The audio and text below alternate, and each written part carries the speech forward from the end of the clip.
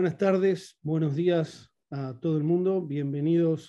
Good afternoon, good morning to you all. Welcome to this first virtual dialogue titled Tools and Policies to Promote Open Access, Open Data, and Open Education, which has been organized by the LAC, EU-LAC, and OBREAL Global.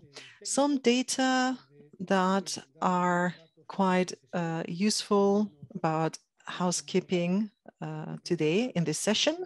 The first one is that today we have a simultaneous interpreting service from Spanish into English and the other way around. Underneath on your bottom bar, you can click the option and the language channel that you might need. It's a globe icon at the bottom bar. So if you're going to be using both languages, it's best obviously to use one of the two languages so that interpreters will not get mixed up. As for the rest of colleagues who will be logging in and listening to this first dialogue today, please let me tell you that together with the EU-LAC Foundation, we have organized a series of 2 dialogues today and tomorrow. These debates have as the main goal to showcase policies, practices, and tools to promote open science between Latin America, the Caribbean, and the European Union, with the final goal of developing and drafting a little conclusion document, which the drafting will be done by our colleagues of the Ibero-America Institute in Berlin, which will be used as a framework of the analysis of the next World Higher Education Conference organized by the UNESCO, and which will be take place in Barcelona in May, and where EU-LAC will have representatives of Asia, Africa, Europe, etc., to discuss, to talk about open science in the framework of the conclusions of today's dialogues and tomorrow's too. I would like to mention, I would like to thank to the government in Argentina, representing the pro tempore EU-LAC, and also the representative, Ms. Karina Pombo, in representation of the Minister Filmos, also the European Union, and for their support, and the agency of the German government. Thank you all for your support. And having said that, thank you to all of you for being here today, speakers and the audience members. Now I will introduce Dr. Ana Barrera, who will be our moderator. So Ana, you have the floor. From my side, Ana Barrera is my name. I'm a Senior Program Coordinator at the EU-LAC Foundation based in Hamburg, Germany. A warm welcome to everyone who is following us, either through the Zoom platform or other devices. For this inauguration session, we have invited several persons to speak a little bit. On the one hand, it will be Ramon Torrent, the president of OBREAL Global. Then we will have as a speaker Dr. Adrián Bonilla, who is executive director of the EU-LAC Foundation. And then we will hear 3 people who will be outlining their programs, their policies, referring to the specific region they represent or the place where they work on open science in general, before then passing to a first rather thematic session. So I now hand out the word to Ramon Torrent. Hello, good afternoon, buenas tardes. Mis palabras serán muy breves. Good afternoon. My session will be, my introduction will be brief because I shall leave the time to my dear friend Adrián Morilla. I would only like to thank once again that Nicolas Patrici and Ana Barrera have already mentioned. First of all, because they're always the most important ones, and to all participants who are joining us to this session and who wait to share the conclusions and information of our debate. Thank you again to all the speakers, and of course to the political authorities who have been so helpful to open this session, to make it happen. The General Director of Research of the Catalan government, the Generalitat, which is one of the institutions promoting and holding soon the WHEC in 7 weeks' time in Barcelona, Mr. Jaime García Pallares. And also Ms. Cristina Russo, who's the director of the European Union research coordinating regarding global and globalization issues, and specifically Karina Pombo. Ms. Pombo is the representative today of the Argentinian government, who are holding and presiding the CELAC, the Community of Latin American and Caribbean States. Thank you all. And having said that, I shall allow Mr. Bonilla to present and introduce to you these sessions on open science. Thank you very much, Ramon.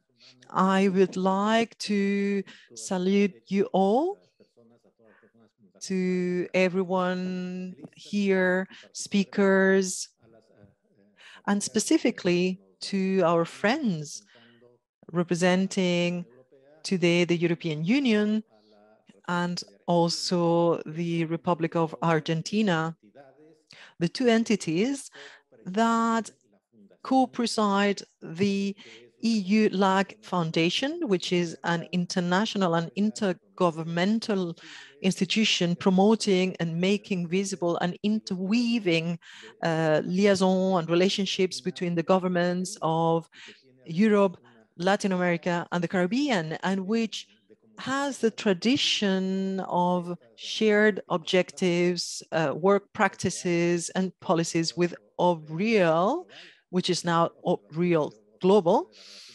These observatory institution of India, Africa, the newly welcomed areas in our association. And it's a great pleasure for us to organize these events because we've been really busy these latest months.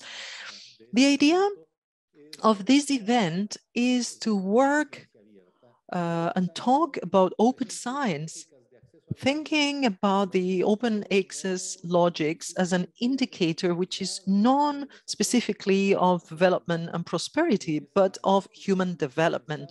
And given this logic, when we think about open science towards knowledge and knowledge sources and instruments such as education, as a fact that also indicates inclusion logics, democratization logics, and also, unfortunately, exclusion logics. So having access to information, having access to knowledge, having access to science is held within the framework of the Sustainable Development Goals, which are the basis of Europe, Latin America, and the Caribbean, and which also is situated or located within this common policy of these two regions, which is mainly characterized recently by the importance that social cohesion has taken in the Europe,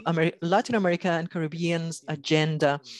It's an social cohesion instrument which takes us back to issues such as equality of opportunity and equity of resource distribution, which also has to do with the production of knowledge. So these asymmetries, differences characterizing our societies and Latin American societies in terms of access, they have different reasons. We could analyze structural reasons that have to do with availability of resources, with economy, and with the form these economies take place in international relationships, but also policies and issues related to systemic topics that have to do with the form of how social forms and politics and legal issues nationally, but also internationally, which also characterize the distribution of resources like open access to knowledge, and also the agency of cultural issues, which have to do with the interest of specific actors or stakeholders when it comes to knowledge production, and which are expressed in dynamics denouncing the intellectual property legislation or the discrimination of those issues that are built as a scientist or non-scientist, the way that in a society sometimes is denounced as something valid given this perspective. Today's event is looking to identify different scenarios of these two countries, societies of Latin America, Europe, and the Caribbean, and also the advances that we've made in this direction, which is the main objective of human development. We're trying to identify good practices also and public policies in the field of tools of access that tend to the different policies that from the governments are being built. And this event, in the different speeches that we will have, we try to analyze the perspectives of those people with experience and also with the decision-making capacity, but they're also actors in the disclosure of knowledge. And we also have another part of a multi-regional perspective in terms of the relations between Latin America, Europe, and the Caribbean, with a perspective coming from the Indians. And so I believe that these two sessions that we are beginning now today will be very fruitful, and I think that it's necessary to thank all the participants for being here, and again especially to thank the authorities or representations of the European Union and the pro tempore presidency of the Community of Latin American and Caribbean states that are finally the aim, the objective of the reflections that we will be doing today in this session. So thank you. Thank you. I am watching at the time, and I was informed that Maria Cristina Russo would have to leave very early this inauguration session. So I would propose that we would first invite her to speak. Maria Cristina Russo is Director for Global Approach and International Cooperation in Research and Innovation at the DG Research and Innovation of the European Commission. And we are very much delighted to have her on board. Please, the floor is yours. Muchas gracias, Ana. Thank you, Ana, and good morning to everyone. Thanks for changing the program, the agenda. It's true, I have a meeting at 4:30 Brussels time, so I just wanted to say a few words from the side of the European Union to thank the EU-LAC Foundation and OBREAL Global for taking this initiative. I've seen that there are many colleagues and friends participating in this initiative, and I really liked to hear the words of Dr. Adrián Bonilla. It was great, all the words that you said. And also for me, it's very important to participate in the initiative with the pro tempore presidency of Argentina, CELAC. And also thanks, Karina, for your participation and for letting me speak beforehand. I remember warmly my last visit to Buenos Aires in 2019 to participate in a meeting of the Joint Committee of Science and Technology and Innovation Ministry, throughout which we also discussed around open science. And in fact, open science is one of the main topics that we discuss with the MISID and also with Argentina. In Argentina, open science has a great way to go in this region, Latin America and the Caribbean.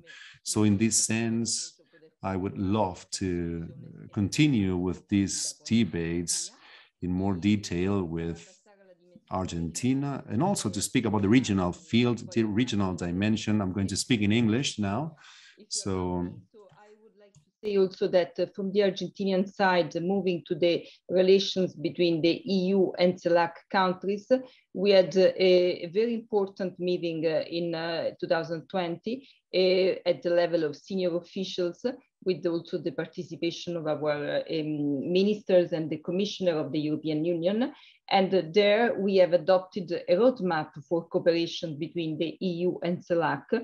And within the conclusion of this meeting and within this roadmap, we have highlighted the common interest from the EU and the CELAC region in order to continue to work on open science being one on the underlying value of our international cooperation in research and innovation. Many of you might have already know or might have already heard me speaking about the global approach to research and innovation. The global approach to research and innovation is the new strategy for international cooperation, which has been adopted by the European Commission last year, which in fact states the fact that international cooperation in research and innovation is based on values and principles. Let me say that there is not a better moment than now, when we are facing a tremendous war in Europe, that we really need to state our commitments to values and principles in our international cooperation and in the international cooperation also in sectorial areas as research and innovation. I think that I can say very confidently that within the principles of international cooperation or at the level of the EU in science and innovation, open science, it is at its core. So we want to continue to work with the CELAC region, with the Argentinian pro tempore presidency, in order to enhance open science as a building block of our cooperation.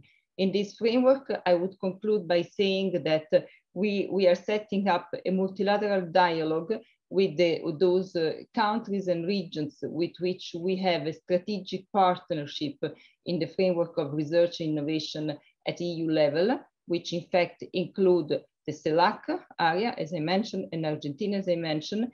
And within these multilateral discussions, we would like to further deepen the issues related to open science. In this respect, I think that the seminar that you are organizing is very pertinent, and I think it will be important as bringing elements to this multilateral dialogue that we would like to organize. With those words, I would like to thank you very much, and I would like to wish you a very good discussion, and looking forward to be informed about the outputs of the seminar. Muchísimas gracias. Os ruego una buena continuación. Thank you very much, Ms. Russo. Be assured that we will let you know about the results and send you also the document that will be prepared by our partner, the Ibero-American Institute in Berlin. And now I would like to leave the floor to Ms. Karina Pombo, National Director of Science Policy Promotion and International Affairs of the Ministry of Science, Technology and Innovation of the Argentine Republic. We also would like to state that Argentina right now holds the presidency pro tempore of the CELAC, of the Community of Latin American and Caribbean States. So she will speak on behalf not only of Argentina, but also on behalf of the entire region. Karina, the floor is yours. Muchísimas gracias. Well, thank you. Thank you very much, and good evening in Europe and good morning in Latin America and the Caribbean. It's a great pleasure for me to be here present in this meeting. I'd like to thank mainly the EU-LAC Foundation for the invitation, also OBREAL Global, and also I would like to thank Professor Ramón Torrent for his presentation, also Dr. Adrián Bonilla, and also my friend Maria Cristina Russo, with whom I've been discussing for a long time ago about main topics between European Union and Argentina. We will also have a multilateral meeting very soon. And now Argentina, as pro tempore presidency in science and innovation within the WHEC, I hope to contribute to the cooperation in this bi-regional dialogue in such an important topic as the open science, where Argentina is concerned constantly, or tries to make this topic to be in the agenda of the international cooperation. The evolution of open science as a concept has some decades already of experience, and it's these past times that it has reached a phase of consolidation. Within the main drivers, we find mainly the pandemic, COVID-19, that focus on the need of making accessible scientific literature, and also the urgency of promoting open ways of collaboration so that scientific progress is finally a human right. The recommendation of open science from the UNESCO, passed in November 2021, proposes a general definition, principles, values, and actions to create a proper environment for open science. The recommendation poses the need to foster responsible practices in terms of assessment of research that incentivize quality science and also acknowledges diversity of activities and missions of the universities, and also proposing an opening to diversity in ways of knowledge, and also a higher approach of science towards society throughout citizen science. Argentina participated in the process of building, of elaborating of this recommendation. We were involved in the consultation process developed throughout 2020. We also held the presidency of the experts committee in 2020, 2021. Also, we made a national consultation to receive suggestions for the project, for the draft project. We also participated in the national consultation organized by the Office of Montevideo from the UNESCO. And I also want to mention Fernanda Bellet. She has been very active, very workative in the participation of Argentina. Our country, since 2013, has 27,899 law of open access that is being implemented in all the bodies of national scientific bodies. The national system of repositories is coordinated by an expert committee of the country. We also have an open science and citizens committee that works in the field or in the scope of this ministry, and has also a resolution from the ministry. In the international process of this debate, before the passing from the UNESCO, the recommendation of open science showed the historical inequalities that affect the universal access to the benefits of science. As we see in our daily life throughout the effects of the pandemic, the economic inequalities, and they also affect the possibilities of resilience of each society. Therefore, one of the main concerns around the debates of open science is the gap between the most technologically advanced countries and those that are poorest, with a precarious technology infrastructure. In this context, the unilateral development of dominant countries would not only increase the inequalities in terms of access to science, but also would activate different ways of commercialization of data coming from the outside. One of the consequences of this lack of access to open science are the publications that are changing very rapidly the business models in terms of how the authors get paid. These tendencies promoted by the different publishing houses show and they work.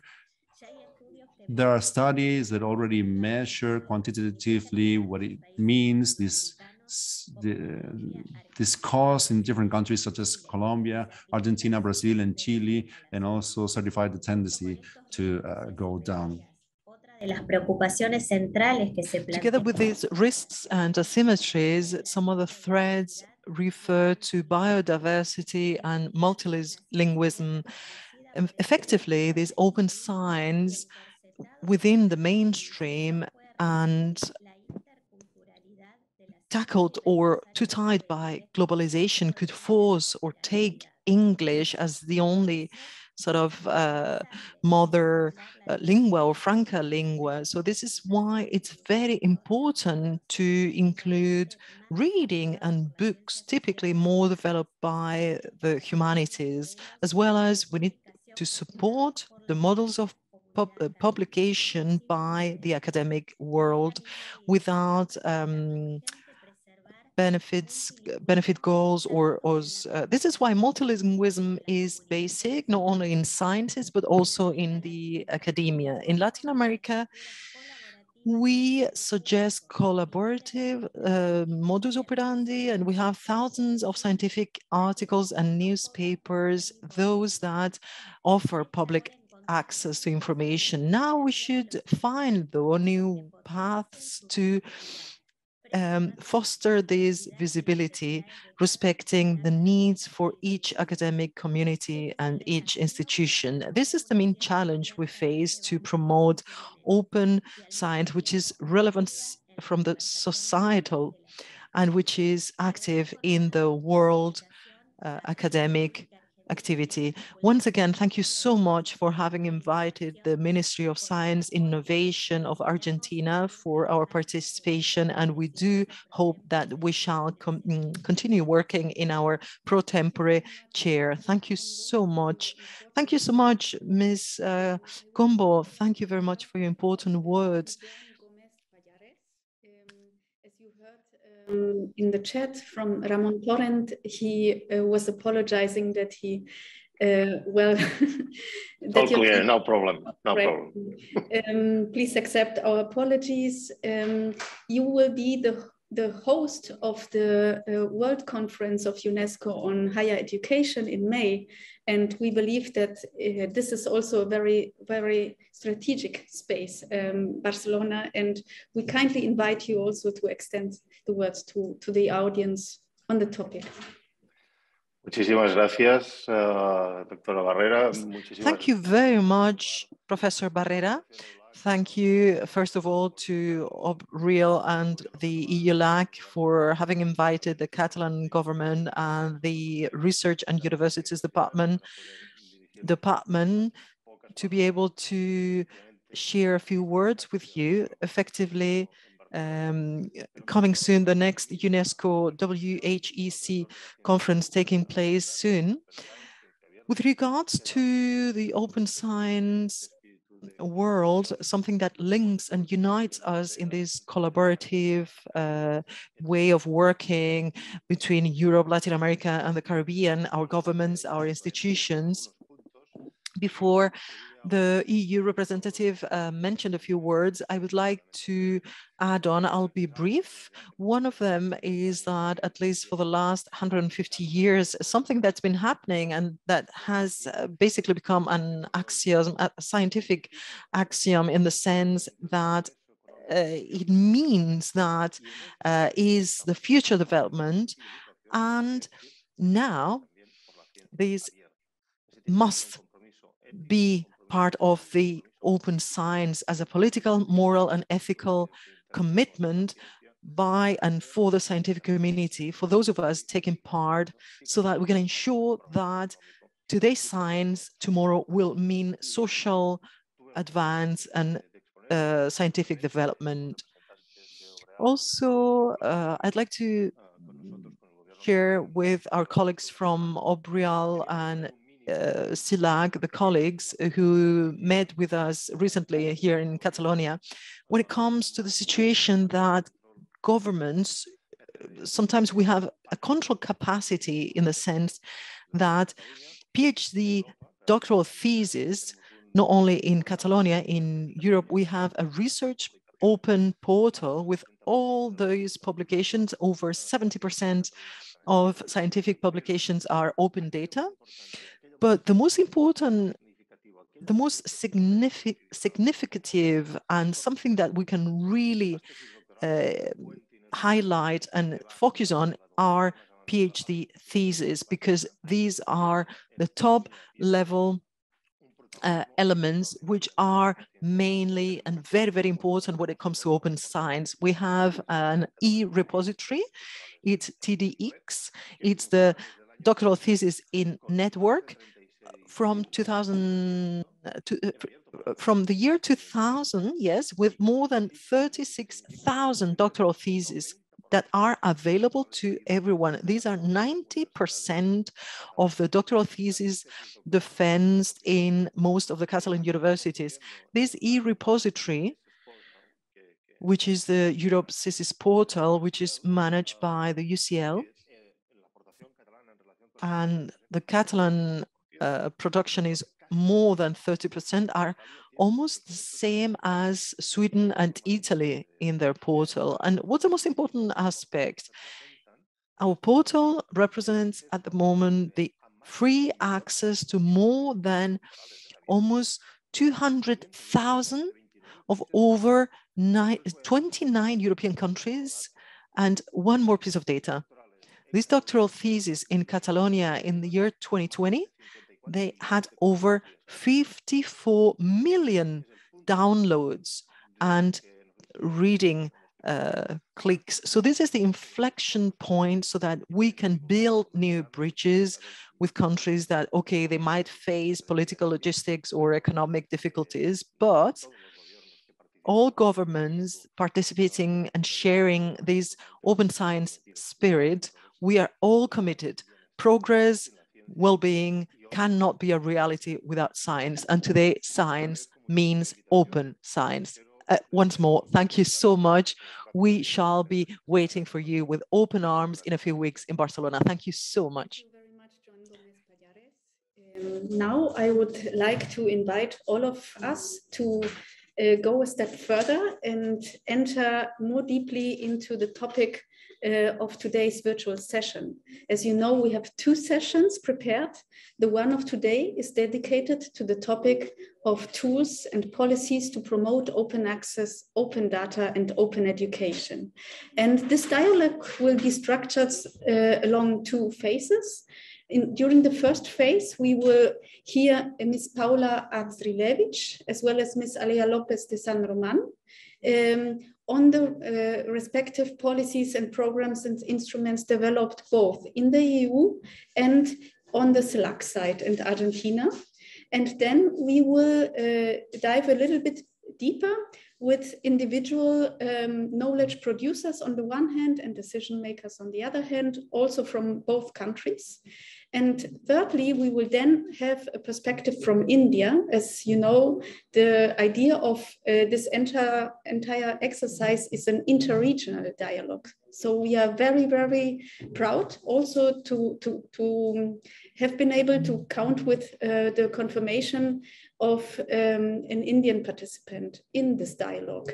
And for the attendees of this dialogue, please use the chat as well as the Q&A section to formulate questions, comments, observations, or any other information that you would like to share with the audience. And we will try to also insert some of your comments, some of the questions that you might have, and direct them to one of the speakers that you would like to have a response from them. So I invite you from now on to also interact with the speakers. You can formulate your questions in Spanish, in English, or perhaps another language, and we will try to attend them. So I will now invite Paula Atzrilewicz, already has shifted on her video, and also Ms. Alia Lopez to switch on her camera. And I would like to ask you the following question. Open science can be understood either as a set of policies oriented to guarantee open access to and use of data, or as a different way to produce, share, and use knowledge, to assess the impact of knowledge production, and to justify public funding for knowledge production. During the pandemic of COVID-19, these two approaches to open science have become relatively visible in statements of different international as well as national actors. Please outline for your respective region, CELAC and Europe, the main advances as well as challenges in the implementation of open science policies, as well as the rationale behind or the primary goals of those policies. And I invite Ms. Paula Atzrilewicz first to speak. Hello, Anna. Hello to all of you. Thank you so much for your invitation. Regarding Anna's questions, I would say that even though the pandemic actually showed us or came to prove and exacerbated the need of the importance of open science, what's happened is that it's accelerated part of its processes. In our region specifically, we've been working for the recent years in this sense, and I'll give you an example. We could mention some specific actions beginning, for example, with those that started in the end of the 90s and which were related to the need to improve the access and visibility of our academic papers and magazines. Back then, we held some initiatives working with scientific publishers to improve their publication quality, but also to help them migrate towards the web or the digital world. We could highlight the impact of some projects like CERALIC or TINDAX in our region, which gave the Cielo and Raidolix, which are huge digital databases of open access, of course, and also some open access portals.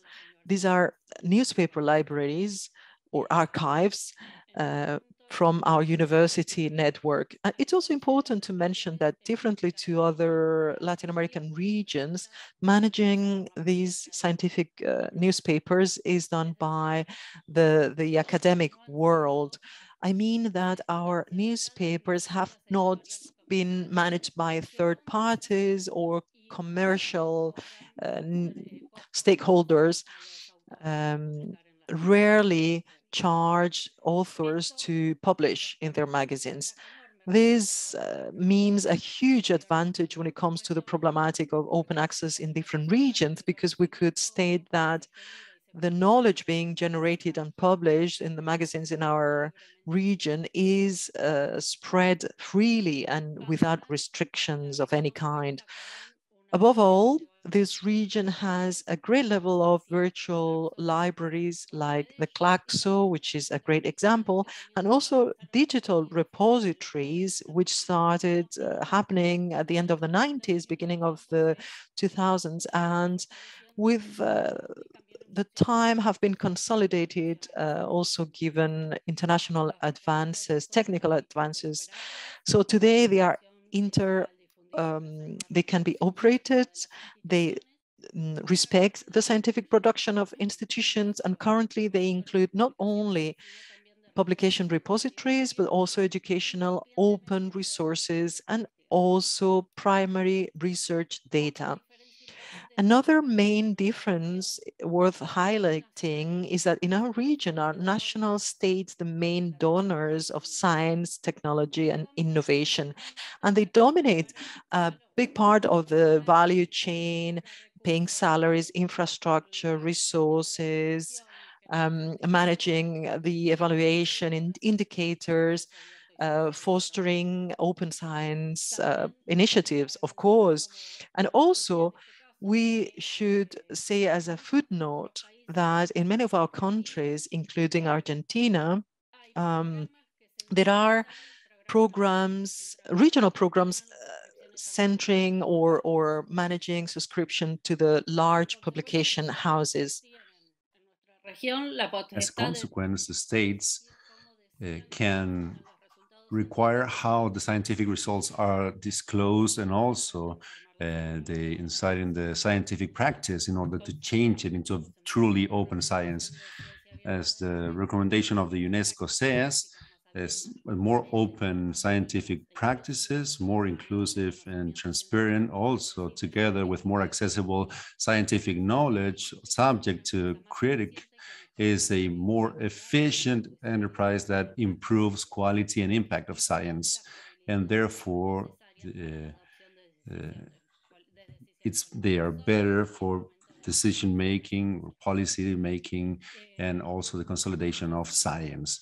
It is true, and it's that way as a consequence of the role of the state in our region in terms of funding to science. In 2010, 9 countries of the region joined for a joint project that resulted in this reference, which is the National Network of Open Access Repositories for Science. And this network began with a cooperation signed in Buenos Aires by the main authorities of science in the different countries integrating the project. And they reflect the political will towards the open access to scientific production in Latin America. As a public good, they have public funding, and today this network is composed by Argentina, Brazil, Chile, Colombia, El Salvador, Ecuador, Spain, Mexico, Paraguay, and Uruguay.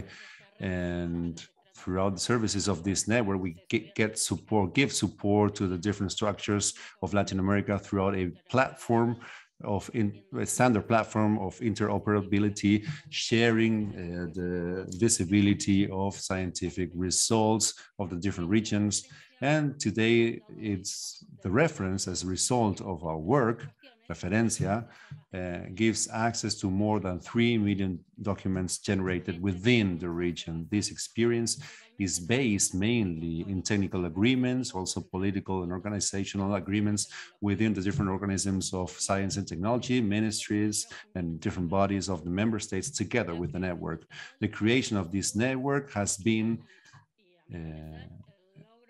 the political achievement, the most important political achievement in terms of open science and open data of the region, with an agreement of all 11 countries working for open science.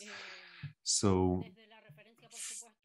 from the referencia, we integrate in international networks, working together with COA, which is the International Coalition of Repositories of Open Access, and we've also participated with OpenAIR. In this way, we build bridges of collaboration between both regions.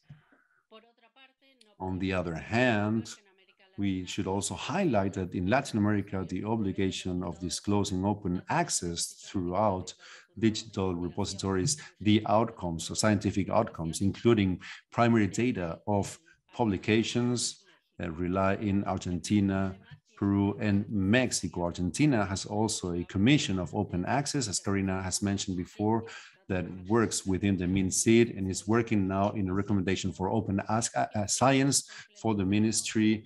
And since a couple of years ago, it has created a national system of repositories of open access reflection of that law created by the ministry, and it also has a system that facilitates sharing the scientific knowledge between the different actors of the system. It has to do with the openness of the equipment, and Brazil also has a manifest in terms of open access to research data, which is the EVIT, and it also adds to a very important mandate of the APES, which requires open access to the research outcomes financed by them. Also, Chile is leading the actions of open science in the country. Also, Uruguay, Costa Rica also is taking big steps towards opening scientific data, and it was the country opening the collaboration with Referencia and Research Data Alliance, and this is being a very interesting movement in the region of Central America and the Caribbean, Latin America and the Caribbean, and in all countries there are different initiatives for open access, open science, citizen science, and different systems of open assessments. And in this sense, the role of the states as funders is key. Nevertheless, with all this experience, we still face different challenges. For example, there is an urgent need of capacity building in the different bodies of science, technology, and the different universities. We need to create human resources in order to foster such initiatives. We also need new profiles that are still unexisting for these questions. We also need to generate or raise awareness on the importance of open access and open science, and also increase knowledge on the different national laws according to institutional data. We also need to improve our infrastructures, both at national, regional, and international level, for different repositories, for data management plans, also collaborative work platforms, etc., etc. We need to work with the different thematic repositories and data that are alien to our countries, where many times researchers have their production, so that these repositories are interoperative and we can recover or regain the contents in an optimized way for our institutional or national repositories or national infrastructures. And we also need to make changes in the traditional models of assessment so that they are open to new ways of doing science. We also need to respect and defend and protect our differences. And also, to conclude, I would like to say that as objectives, the main objectives of all this are to have the freedom of choosing the research topics in terms of our needs, with regardless external conditionings as languages, so main languages of science, and other factors. We also need to assure the open access to information with public funds. We also need to increase visibility of national scientific production, and also, as it's indicated in the UNESCO recommendation, to increase the interchange of scientific knowledge, to make scientific knowledge to be multilingual, that they are openly accessed to everyone and also reusable by everyone, and to open the process of creation, assessment, and communication of scientific knowledge for other social agents beyond the scientific community. And finally, I would like to highlight that in Latin America, scientific knowledge is a public good that should not be privatized and should be at the service of society. We want to be independent, sovereign, but also open, collaborative, and interoperative. Thank you very much, Paola. I very much like the way how you presented the different initiatives and programs and projects that are on the way in the CELAC region. I also very much like the way how you tried to sketch out what the different are between the path on open science that was followed in Latin America and the Caribbean in difference or in differentiation also to other regions. And I also found it very interesting that you sketched out those collaboration programs that already exist with other regions and also the challenges that you are facing. And there are, of course, many, as you could sketch out. I would now like to give the floor to Ms. Alea Lopez de San Roman, who will just attend the very same question from the European side. Alea, the floor is yours. Thank you very much. Buenas tardes, buenos días a todos. Good evening, good morning to everyone. It's a pleasure to be here speaking about open science, and even more in this interregional framework between these regions such as Latin America, Caribbean, and the European Union, which have so much to say in the process of open science, focusing on the different advances, challenges, and justification, beginning with the advances, developments of the region regarding open science. First of all, I would like to say that we have been more and more aware of how open science can contribute to deal with the different problems, deficiencies that the scientific system has presently. There are many the problems that we find, and sometimes I like to refer to a presentation by Dr. Annie Kinsley.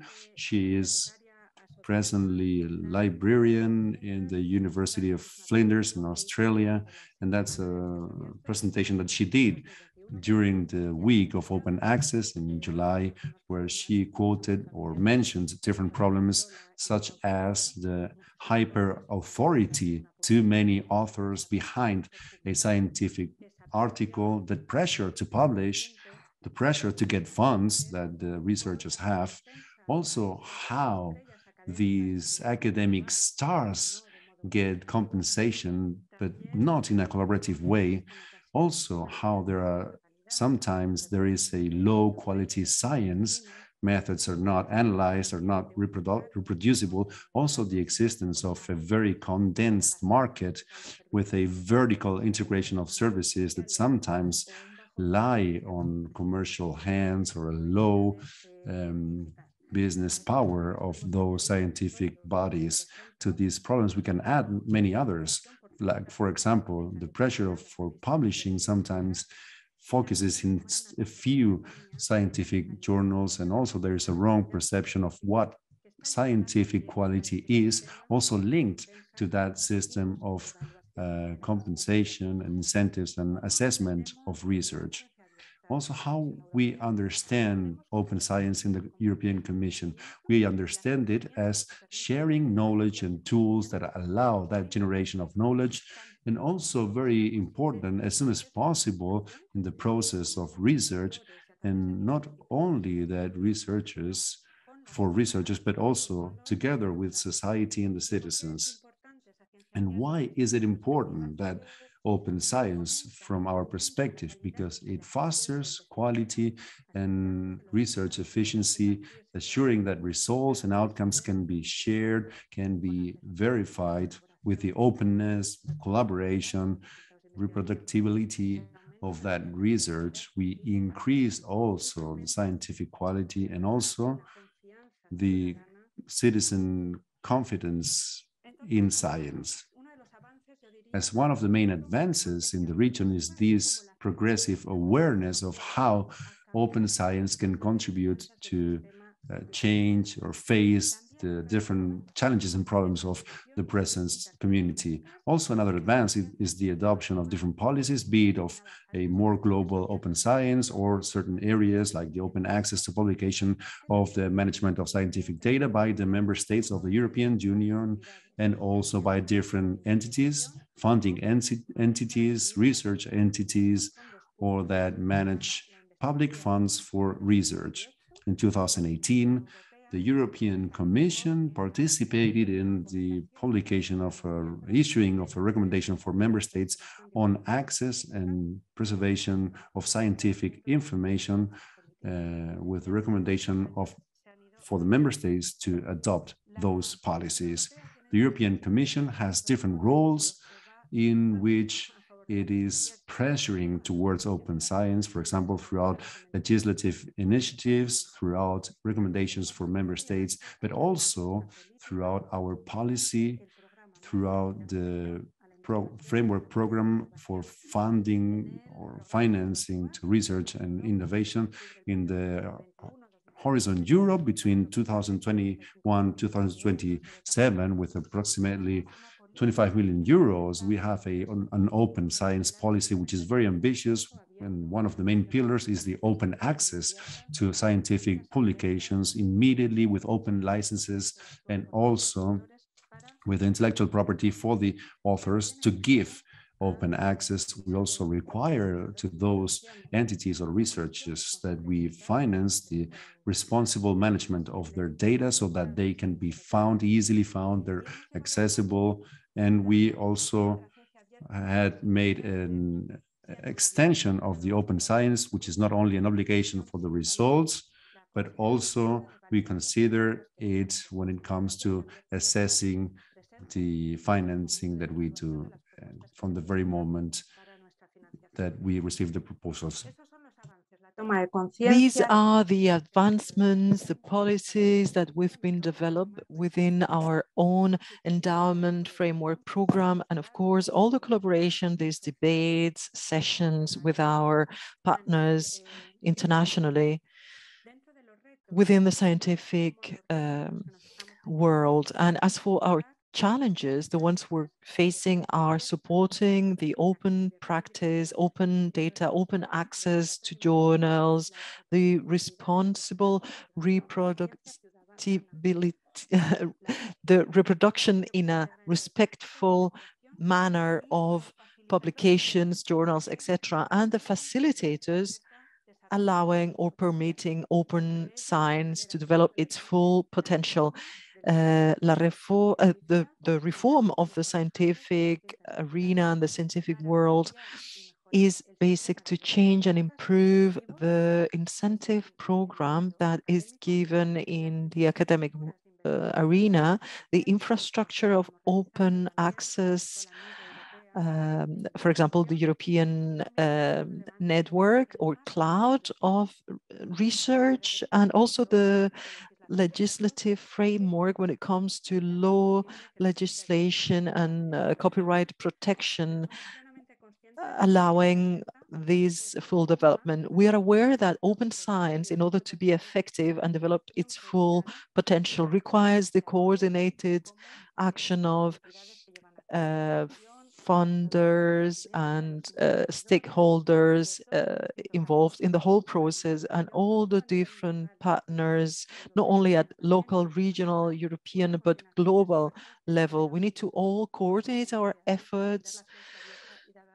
We need to unify the way we tackle open science. And the last idea, the justification of the objectives we are aspiring to, is going back to the original meaning of science. I mean, science understood as a contribution towards the scientific advancement, understood as the progress towards scientific development, and also as the progress of society as a whole, even more so as in the European Commission case when we talk about science coming from public science funds. Thank you so much. I think this was a very, very good insight on the European policies and programs related to open science.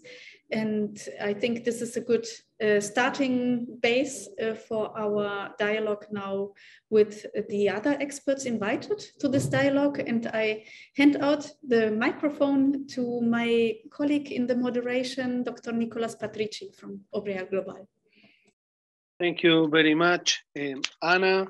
We are a bit late, but I don't want to start this session without thanking very much Dr. Ganesh from India, because it is actually later than in Europe, in India, and he will be waiting until we finish this session to give his perspective. So Dr. Ganesh, thank you so much for being here this late.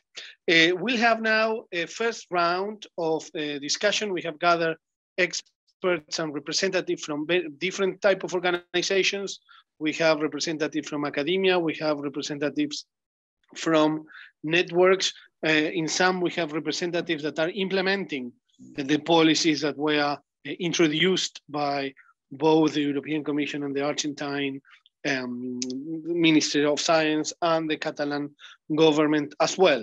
I will introduce all the speakers very quickly, and then the dynamic will be the following. There are 3 questions. I will ask I'll ask the speakers to be very brief in their answers, 2-3 minutes per questions. The questions are, we will divide it in 3 blocks.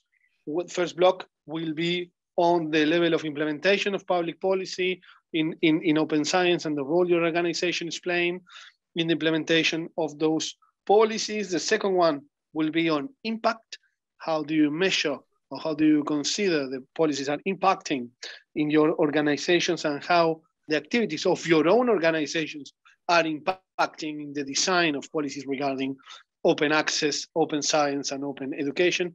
And the third one will be rather more general on interregional cooperation initiatives and how and what has to be, how has to be done.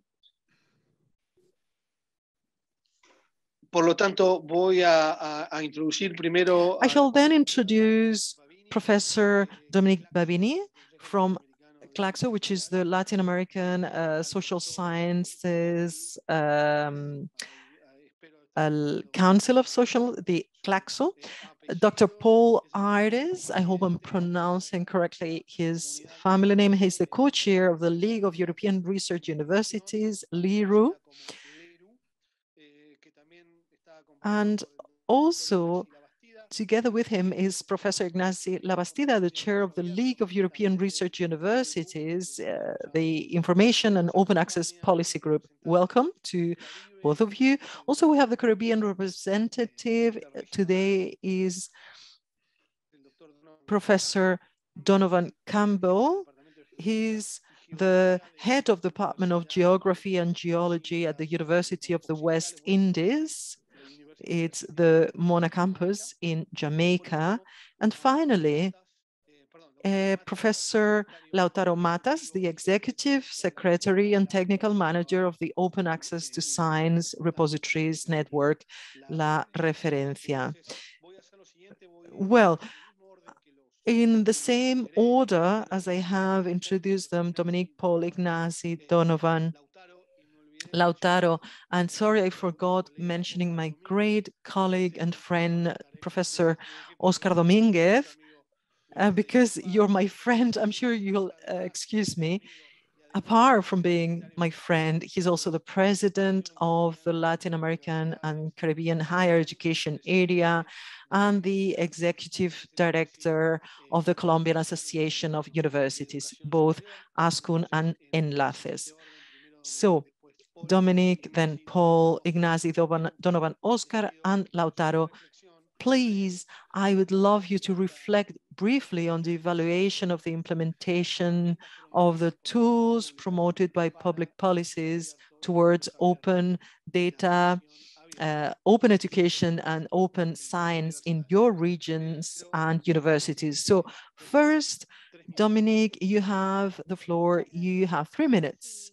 Thank you so much, Ignacy. Thank you so much to OBREAL and WHEC and the rest of institutions who have welcomed us today and allowing this session today and tomorrow. In our region, where academic communications, as it was said, are financed by public finances, the greatest level of commitment is held at universities and science institutions from the governments. From CLACSO, made of 80 research centers of 50 different countries in Latin America, in the latest 20 years, we have evaluated very positively, on the one hand, the initiatives and policies oriented towards fostering open access to journals, academic and scientific journals.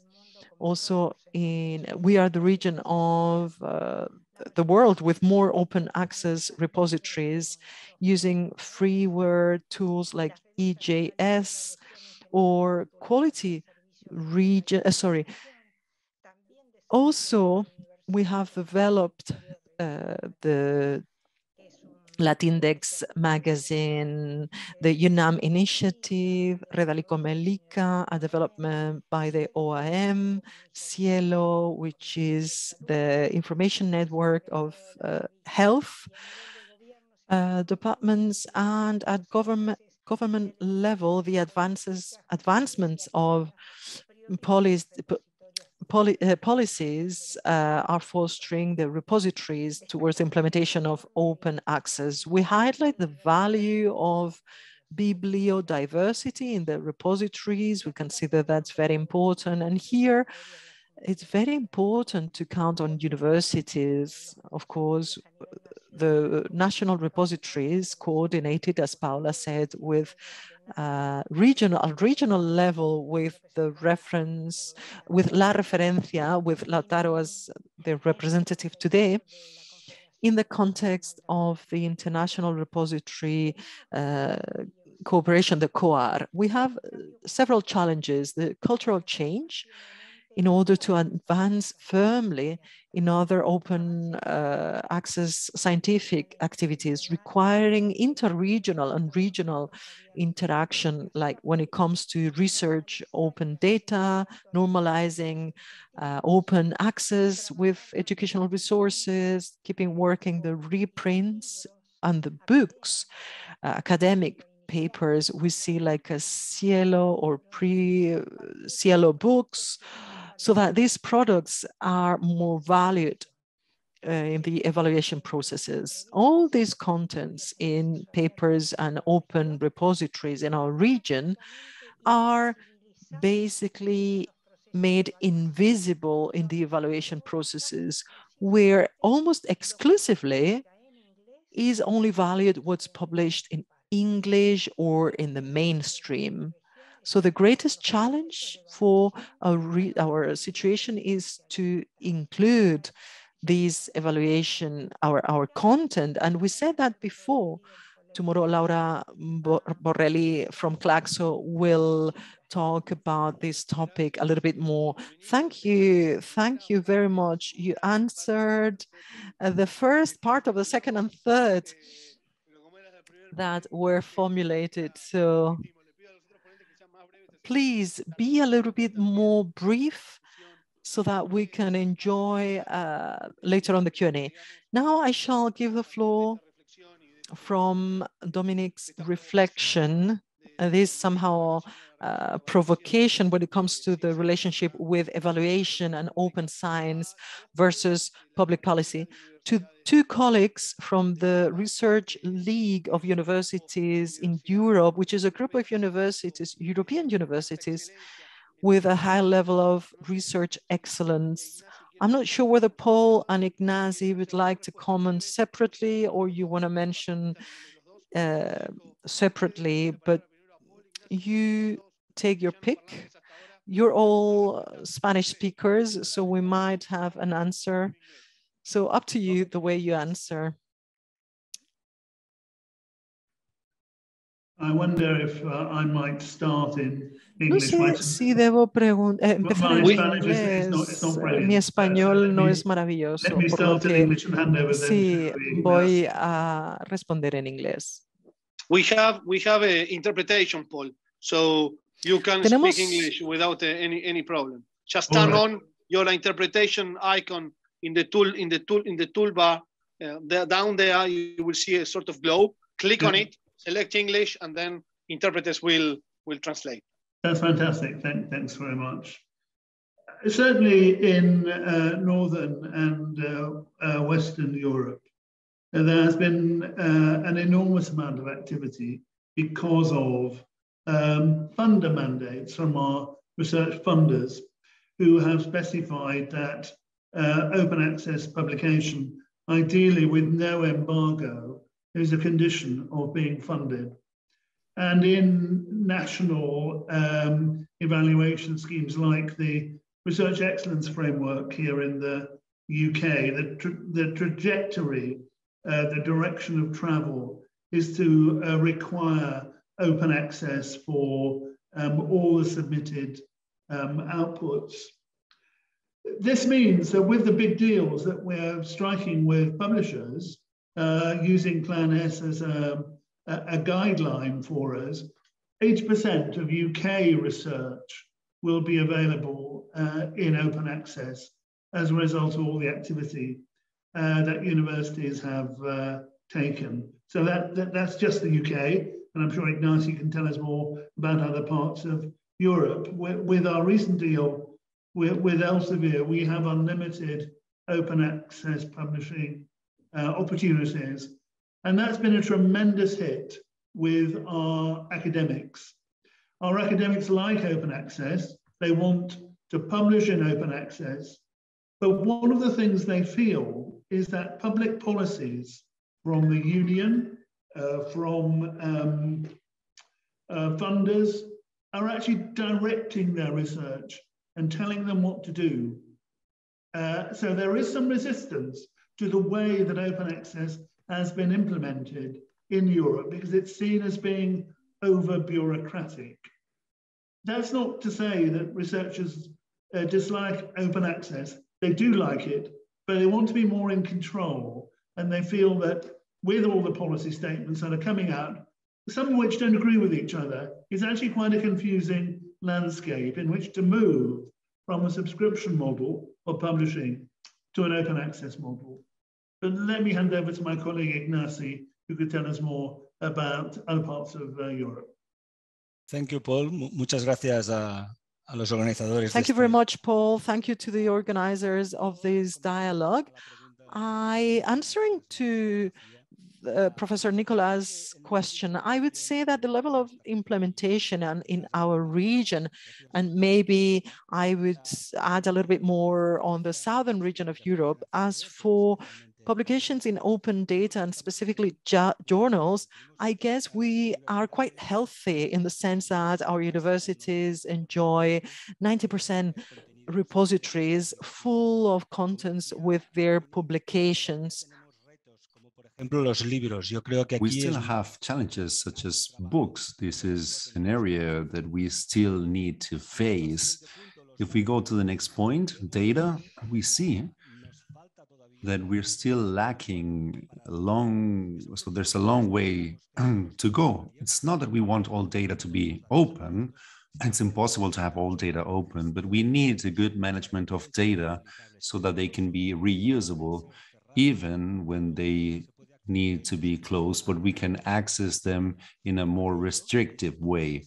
For that, it's necessary that from universities, from the policies of public administrations, they accompany researchers to make this change. Up to now, researchers were reluctant to share those research products, so it's necessary to accompany them. Regarding open education, I would say that in our case, it was one of the main subjects of knowledge that we shared with society, but the appearance of the so-called MOOC was very bad for the open access resources. There we used the word open in a confusing way, and now we are more and more recovering these activities in certain countries, and they're applying some policies to share those educational resources in the line also of including the wider concept of open science. Also, talking about the commitments of administrations and universities, I need to be critical. It's necessary that universities, administrations, when they use policies, they believe in them. It's not only about doing a policy because it's good, it looks good, because UNESCO has made a declaration, but we need to believe in it. So that's why I ask that when a policy is applied, it has a follow-up procedure. Other countries do not, some countries do not do this follow-up procedure. They just have a data management plan, but is there anyone assessing, verifying, monitoring that process, giving recommendations, making the management to be better? So we do not want to have more bureaucracy, we researchers. I mean, we need to improve the way in which we do research. That's why it's necessary that when we sign declarations like DOLA, it's not only because it looks good, but also because the services, the follow-up, monitoring is fruitful, and that we have very clear objectives, and I think which is creating a more open science. So thank you very much, Ignacy. Thank you very much, Paul. You are already making some reflections that are generating some comments, debate, and I would like to highlight this distinction between two blocks. The first one, which is the access to resources, availability of resources. We can have more or less resources available in the open access. And on the other side, we have the block of your last reflection and the reflection of Dominique, which are more linked to the will of designing scientific policies, or the way in which they do open science, so to say, relating or related with the will of institutions. You were speaking about accompanying this process, but also the funding entities guide towards one way, and it should be a different way, maybe, or widening the way. And Dominique was also speaking about the need of taking into account the open process of science and results in terms of assessment and evaluation in the scientific careers. Also, the participants, I'm sure they have the same will to debate, discuss. Please use the tools we have, the chat box or the question and answer tool. Anna is following this process in a very Germanic way, so she's taking down notes to be able to follow afterwards the debate and discussion. But now I would like to give the floor to Donovan Campbell. Maybe you can tell us something about this from the perspective of a university that has the will of occupying a regional space in the Caribbean. Donovan, you have the floor. Thank you, Chair. I'm excited to participate in this important meeting and to provide, a brief contribution from the University of the West Indies, sharing our perspective when it comes to open data. Now, the University of the West Indies is based, in the Caribbean, and we have, campuses, 5 campuses. We have physical campuses in Antigua and Barbuda, Trinidad and Tobago, Barbados, and Jamaica, and we serve the Caribbean region as a whole. And so, open data to us and open science is, of absolute importance. And just based on level of implementation, I would say we're at the infancy stage. We still have, a far way to go when we look across the region and where things are at the moment. We see in some countries where they're beginning to develop open data policies, like, in Jamaica, for example, and they've already established open data platforms there.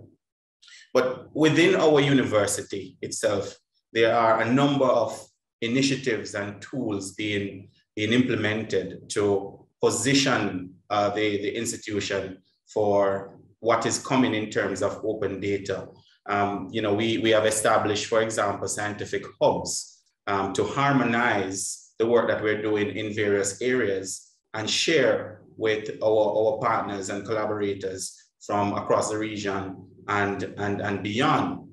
2 examples of these scientific hubs are, one of them is the Global Institute for Climate Smart and Resilient Development, which is specifically focused on climate change and sustainable development issues. And then we have established also the Center of Excellence for Oceanography and the Blue Economy.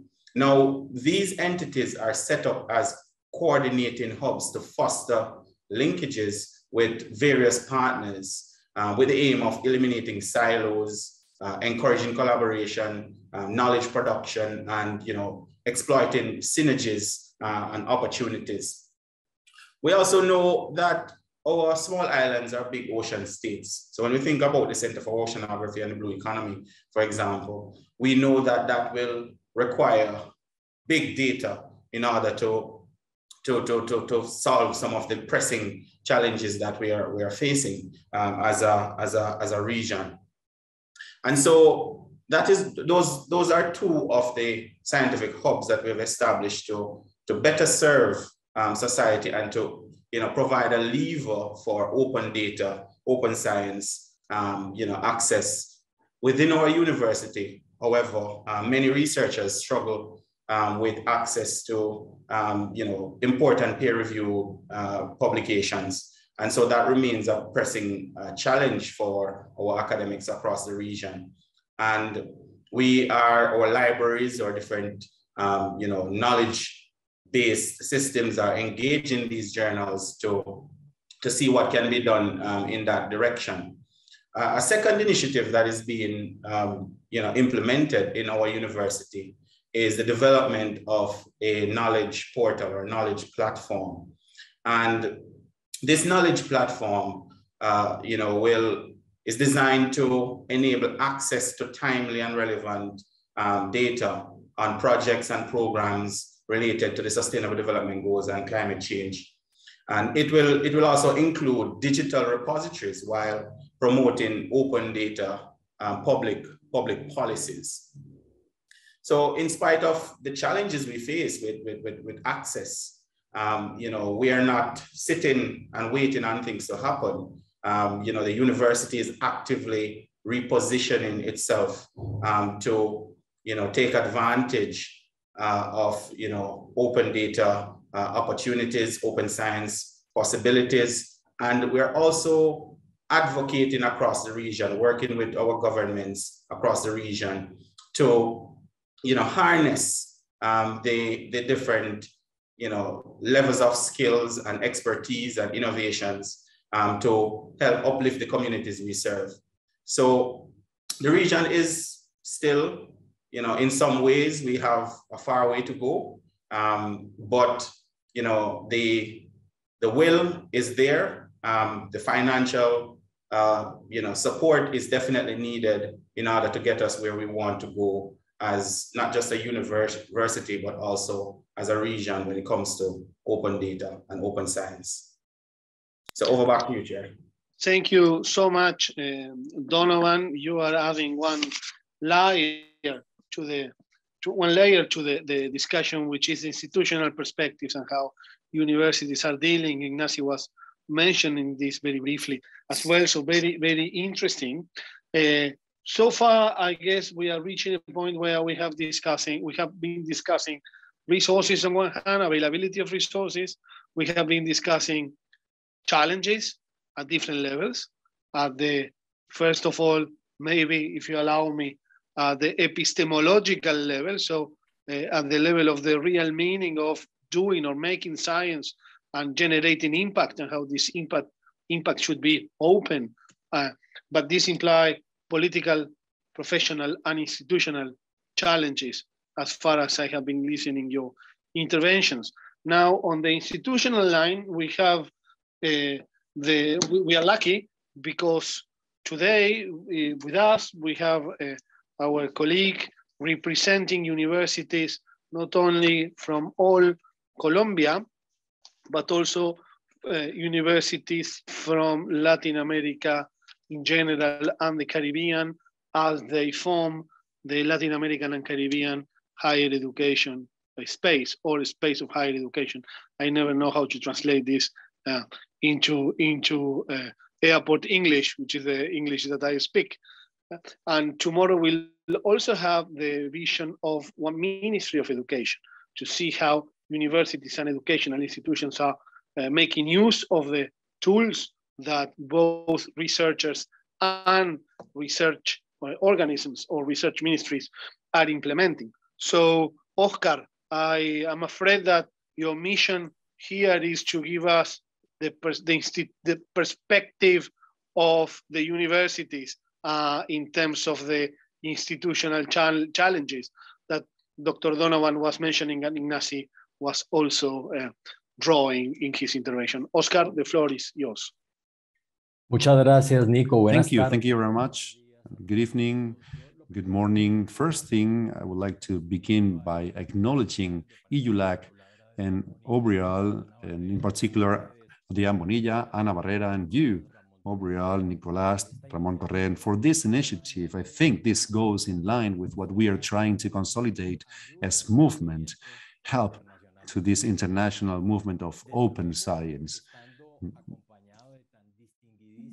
Being accompanied by these distinguished colleagues in the panel, that they are experts, true experts and managers of the process, I would need to answer your question of how to assess the implementation of open science tools. And I would need to say three main ideas. The first one is that we all know that this moment in Latin America and specifically in Colombia, as you know, we from the Colombian Association of Universities, we acknowledge that this topic, as has been said by many panelists, is nothing new. This movement, luckily, is around since more than 20 years ago, and the possibility and the mention to the platform La Referencia is an expression of what we have been working in this line.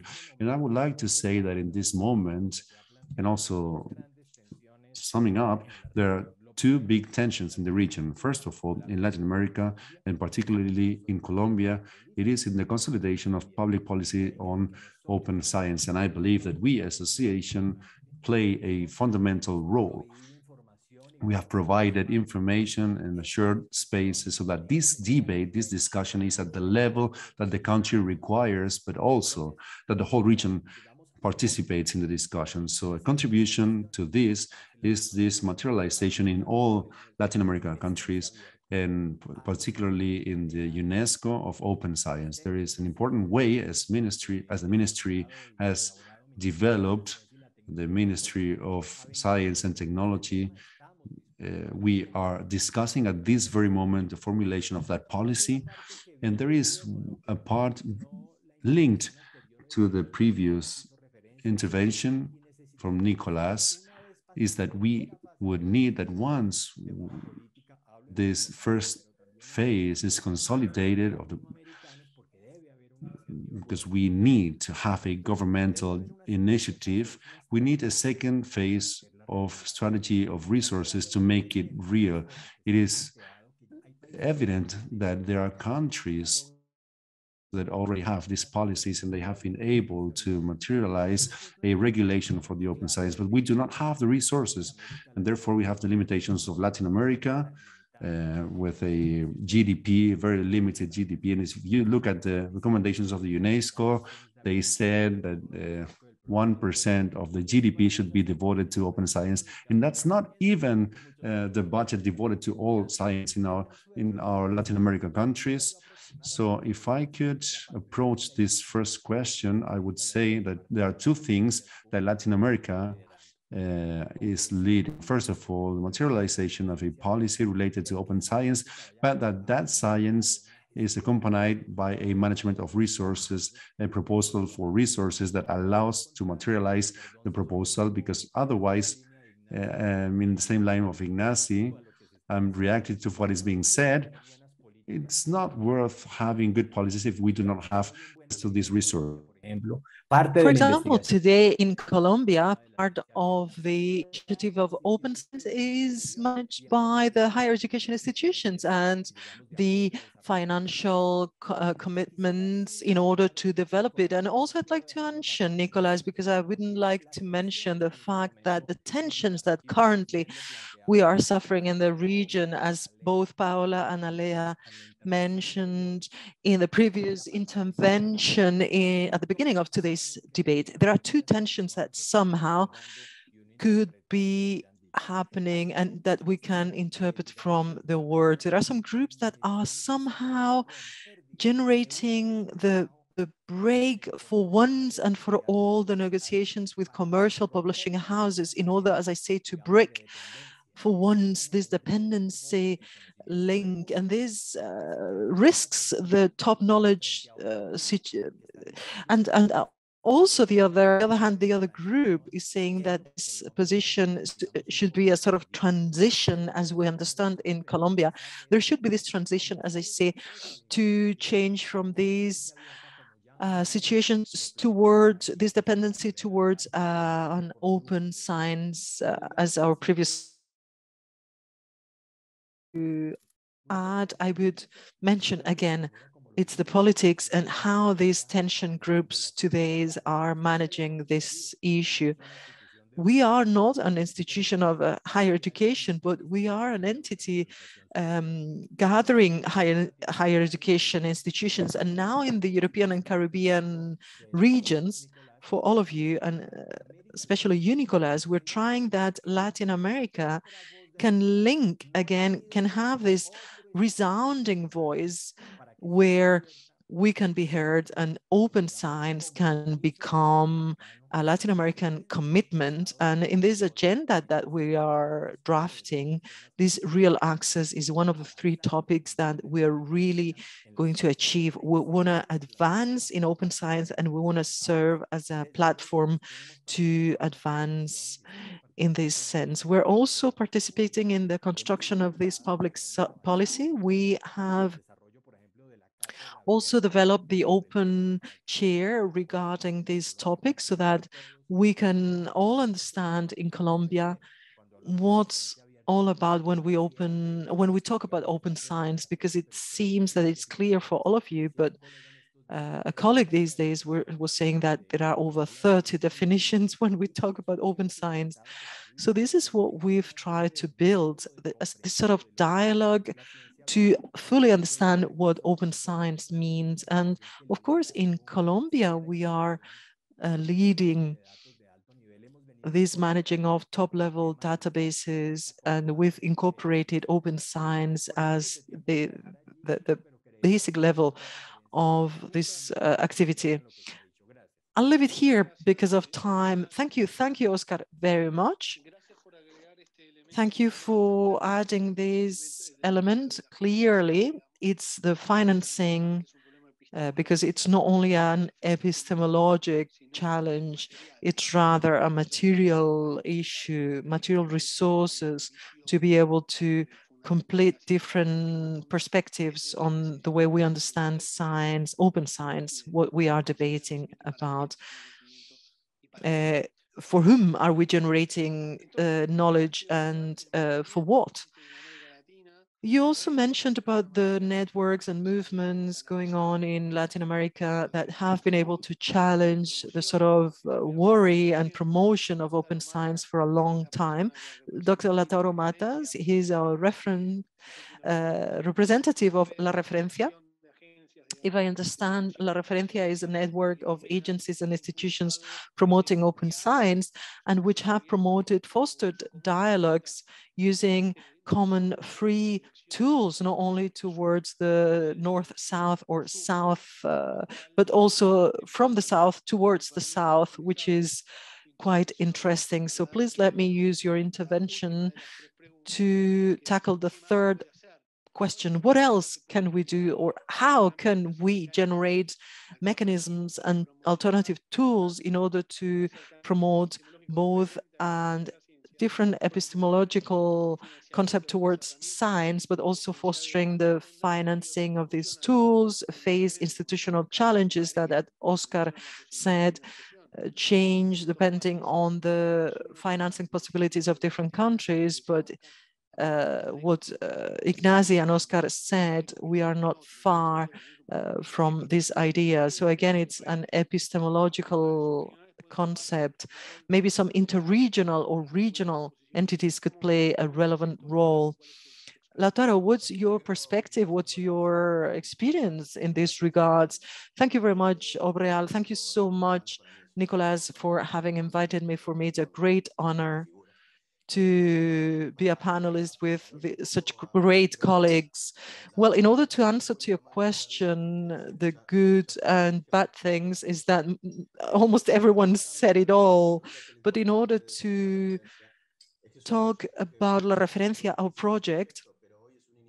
Today, it's a consolidated initiative which was founded thanks to an agreement amongst ministries, science and technical departments, gathering actually the states willing 10 years back, consolidating so that we could be financed by states. So we gathered to say, hey, we want to work with open access around repositories, but nowadays it's become different fora where different science and technology organizations in our countries, we are more and more countries as times goes by, and we are debating and pushing up to the highest ministerial levels all these problems and issues we're talking today about. So we want to think that far beyond the great recognition towards this historic, like Cielo, Redalic, Claxo, and now Forex, we also want to highlight La Referencia because we are activating and we are actually asking governments to go top down with their policies. And the question on the political actors or stakeholders, I think it's a great tool in order to ask them, politicians, to actually make them put in the center of their agendas all our topics. You know, we want to encourage them so that as for the degree of commitment with institutions, it's very diverse. Like our region, there are universities, institutes that are really committed with open science. And again, in some of the cases, it's all about libraries that are committed with that, but sometimes the deans or the academics are not really that aware of what they could do to really generate or create and foster the bottom-up change towards open science. So in La Referencia, we are firm believers, looking back as pioneers when it comes to open science. We cannot sleep on our laurels. For us, one of the challenges is creating, or how can we foster, this is what we're trying to suggest and to encourage everyone to work together in this regional ecosystem that can interoperate with other ecosystems with a more global one. There are challenges that we are facing when it comes to data. As a region, we lack something as the European Commission actually financing a massive project like Open Air, Open Science Cloud in Europe, etc. So this we must build with dialogue, financing together, sign an agreement with states and governments so that we can finance infrastructures, the teaching and cultural changes, fostering also cultural changes within our academics so that not only they want to share research data, but they know how to use them, and following Dominic, it's very important for us. We're really focused on our internal working group because counselors with different states, we are defining this benchmark, knowing how do we evaluate, what sort of evaluation systems do we have in our countries, and how are we going to be working together with the institutions of La Referencia in order to suggest changes when it comes to evaluation systems towards diversity and the generating of common indicators. And also another important, it's the policy monitoring of open science. Okay, thank you very much, Lautaro, for your reflection. I shall now try, we have only 18 minutes left in this second round. I'll try that the second and third question be the same. Following your reflection, this calling to sharing resources or helping initiatives that are common amongst different institutions and regions. It's true that resources are scarce. I'd like now thus to ask both Paul and Ignacy, because they also represent European universities, of course, and surely they'll also complain about the resources available, but I'm sure that they have plenty of European Commission and own resources to foster open science. How do you evaluate the impact both in the professional career of researchers and when it comes to implementing policies when it comes to open science? And what sort of tools do you understand can be shared? Or what sort of bridges can we build with other regions to foster getting closer to common challenges, and that sometimes the experiences might not be shared? So in this sense, Ignacy, a few words, 1 or 2 minutes, and then Paul, reflection on this, please. Yes, quickly, I believe that the importance of the policies that comes from abroad has made open science to leave libraries, rather go up to universities. And this has helped policies at universities to be understood as always everything must be open. I always say that in a few years we could celebrate something about closed science, because everything should be and shall be open. We are collaborating an awful lot with La Referencia. La Recolecta in Spain works with La Referencia.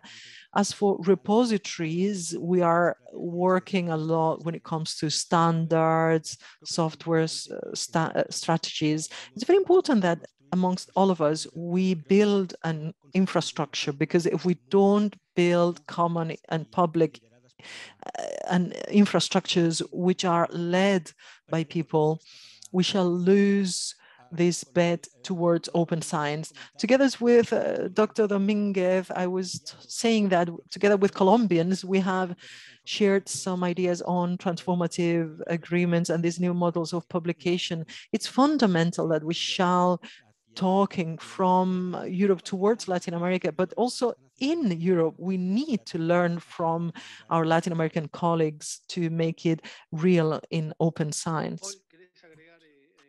Do you want to say something, Paul? Yes, I will just add something to what Ignacy has said. Of course, he's absolutely right. There is a challenge across Europe in getting regions and countries lined up behind single policy positions, which is why in Europe it's important to see open science as a move in the development of a research culture on the ground. When the 23 LERU rectors issued their roadmap for open science, our chair from the Sorbonne in Paris was absolutely clear that this open science represented a fundamental change in the research culture.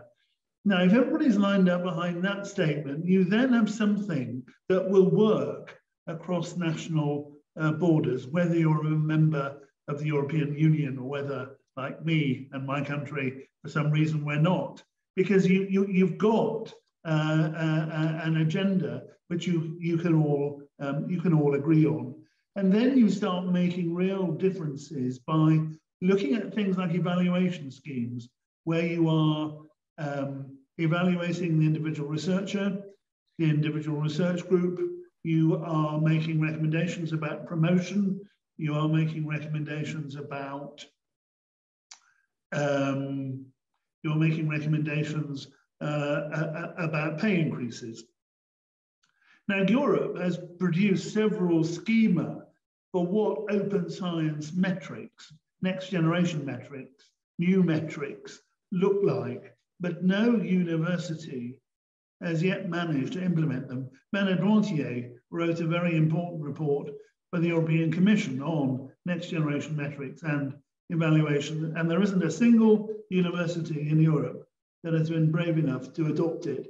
Now, that to me is a sign of success or failure, because if we don't crack the evaluation question and reward people for adopting open science practices and changing their research culture to embrace open science as the new normal, then open science has not succeeded. We've yet some way to go. And I think that's the position we're in at the moment. It isn't proven that research culture has changed because we refuse or decline to adopt some of the processes that need to be in place, like evaluation, if open science is the new normal. Muchas gracias, Paul. Thank you very much, Paul, for this reflection that invites to the debate and to reflect. And in this sense, Dominique Babini maybe wants to say something, because in her first words, she was mentioning something very close to what you have been said right now on the change in culture when doing science. There is also a question in the chat box from Ramon Torren, and I think that it's very relevant and true. That's what I was referring to when I was speaking about the epistemological question on open science. There is the difference between repository data, etc., but also we need to reflect on the epistemological side of science. Maybe the reflection of Paul also advances the question of Ramon. Maybe if we're quick enough, we will be able to speak about this question. But Dominique, you have 3-4 minutes to try to summarize all this and to offer a reflection that sheds some light on our way. Thank you. It's very enriching to hear all your opinions. I agree with Cristina Russo in that on the importance of values and principles. Values and principles need to guide the orientation of funding. I agree that funding is important, but where are we going to assign the money? We have limited resources in the region, very limited, mainly due to the pandemic situation that has changed the reality of budgets in universities and research centers. And therefore, we need to decide what are we going to prioritize. If we analyze the 17 sustainable development goals that we have in all agendas of all governments, there is not one single of these objectives or goals that does not have to do with local knowledge. Local knowledge generated in a context. If we speak about access to water, for example, to assure the food chain for food security. So whatever topic we take needs so much local knowledge as international knowledge. And therefore, we cannot invisibilize the local knowledge, because therefore we would be prioritizing assessment based on what is communicated in English or in the mainstream. Of course, what is published in English is necessary, but also it is necessary to know the local knowledge, to disclose it and generate it in different platforms of open science and open access at local level. From CLACSO, we are participating both in the recommendations of UNESCO Open Science, also in the International Council of Sciences, in the group on the future of publications and the future of assessment, and also in the new recommendations of the Budapest Open Access Initiative, 20 years after the first one, where the term open access was created. In all these recommendations, we assess open infrastructures managed by the community without a third-party commercialization. We also prioritize the reform of the assessment processes, as it has been mentioned here, and we speak about selecting systems that assure equality, participation, that allow us to advance towards democratization in science and in open science. We need all voices, and at this very moment, we're not hearing all voices. We're just guiding our science only by one sector. So open science is an invitation to be more equal. So thank you very much. Thank you, Dominique. I have 8 minutes left and 3 panelists. So Lautaro, do you want to reflect on these that Dominique has said? I think it's relevant for a network like yours because you're fostering the use of tools and democratization of knowledge in a way that I think shows the different wills, as Dominique has said. Do you have any reflection? What can we do? Well, regarding the tools, from the very beginning, as part of our mission, we have developed tools that we have made a public good for different countries. It is a technical network where we have created software that is developed in all countries, deployed in all countries, and that tries to solve.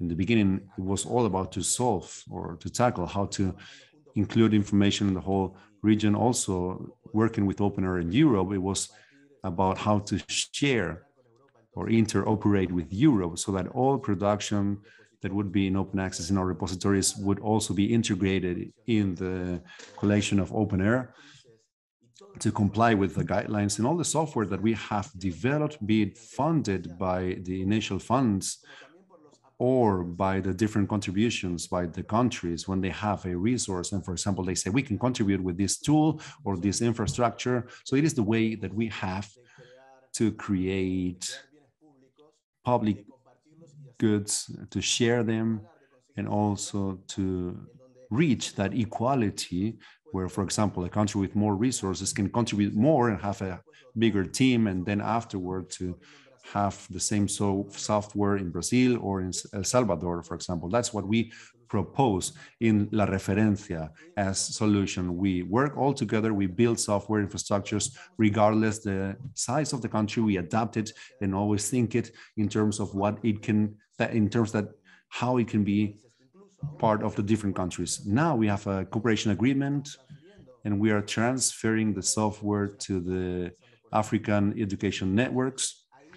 And there we have also an extension of the mission. As Ignacia said before, Spain entered in La Referencia. Therefore, we have a direct contact, a member that is part of our cultural and scientific cooperation. And there we work together in order to integrate better integrate the systems. And all that we believe that is the way to, with small pieces of funding that we have in our countries, to generate something and not be creating islands or each one doing their own infrastructure. And we believe that that is the way for data also, and to have persistent identifiers, sustainable identifiers that will be tools to afterwards implement the policies that we want to implement.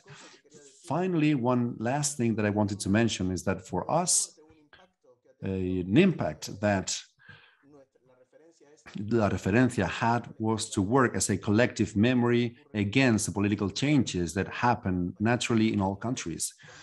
So when a management changes, sometimes policies is rebooted, so to say, and in that way, La Referencia has allowed us to regain in a way, or to retake it where we had left it. So thank you. I need to interrupt you because I'm lacking of time, and the main problem is that we have interpreters that they have a very strict schedule, so it's difficult to stick to time. So sorry about that. But as you said, in this logic of sharing tools, I would like to ask Dr. Donovan to make some reflection on this topic of sharing as a relevant element for the open science. Mr. Donovan, you have 1.5 minutes, please, just a brief reflection.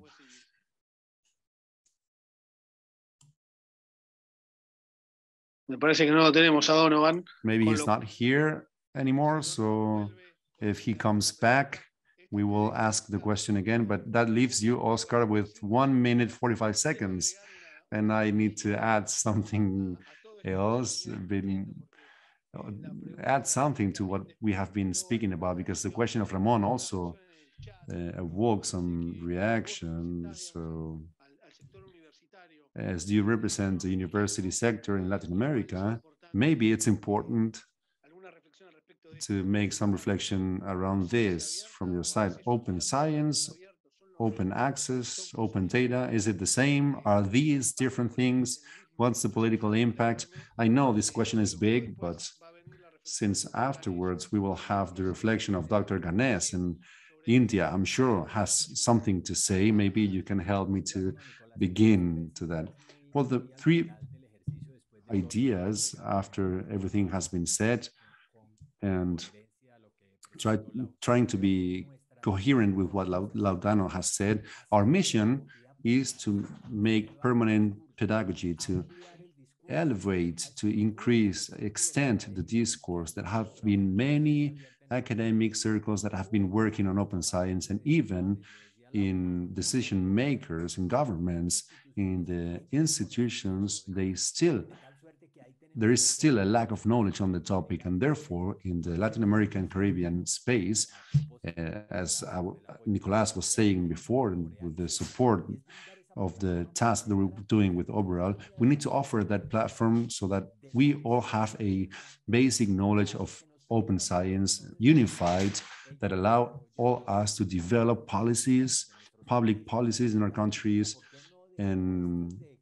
policies of international cooperation with those looks, because otherwise we will get lost. In the end, we all have someone coordinating public policies, and if there's no consensus of understanding in these dynamics, the topic will be very difficult, because all the things we have said. So I'm just going to tell you the example of what Colombia showed when the Colombian universities wanted to access cutting-edge knowledge in terms of compression.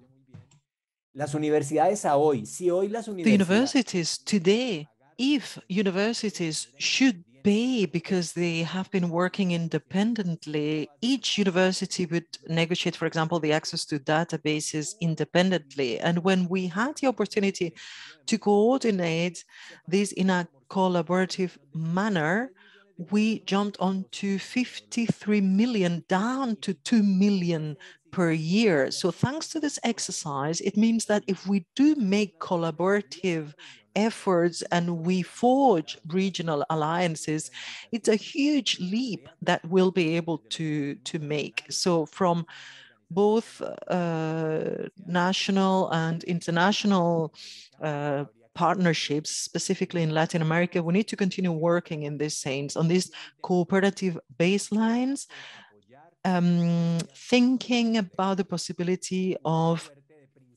having a set of principles. And three, I believe that it's a great excuse universally, but specifically in Latin America, we have the Sustainable Development Goals, which could be an advocacy platform towards open science in our academia. So thank you is my so much. Final idea. And thank you so much to all the panelists, and apologies for the short time for discussion, but I am sure we can keep, if we save some time, we can keep discussing in the last round. I would like to introduce all of you, Dr. Krishna Ganesh. He has been patiently waiting and listening all this discussion, and the participation of our Indian colleague here. Dr. Ganesh is a reputed scientist and also the director of the Indian Institute of Education and Research, one of the prominent institutes of national importance in India regarding research and education. And Dr. Ganesh, you have been listening perspectives from Europe that you might be probably familiar with, and also from different Latin American countries. We would like very much to ask you for an intervention on three main points. The first one is the Indian perspective on tools for open access, but also the Indian perspective for the exercise of open science. Science in India is important.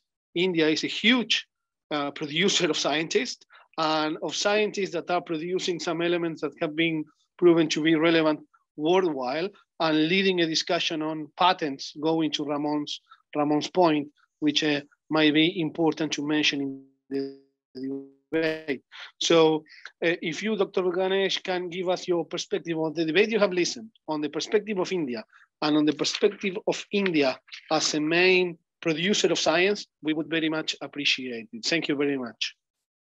Thank you, Nicholas, for your kind words of introduction and the invitation. Good morning in Latin America and good evening in Europe.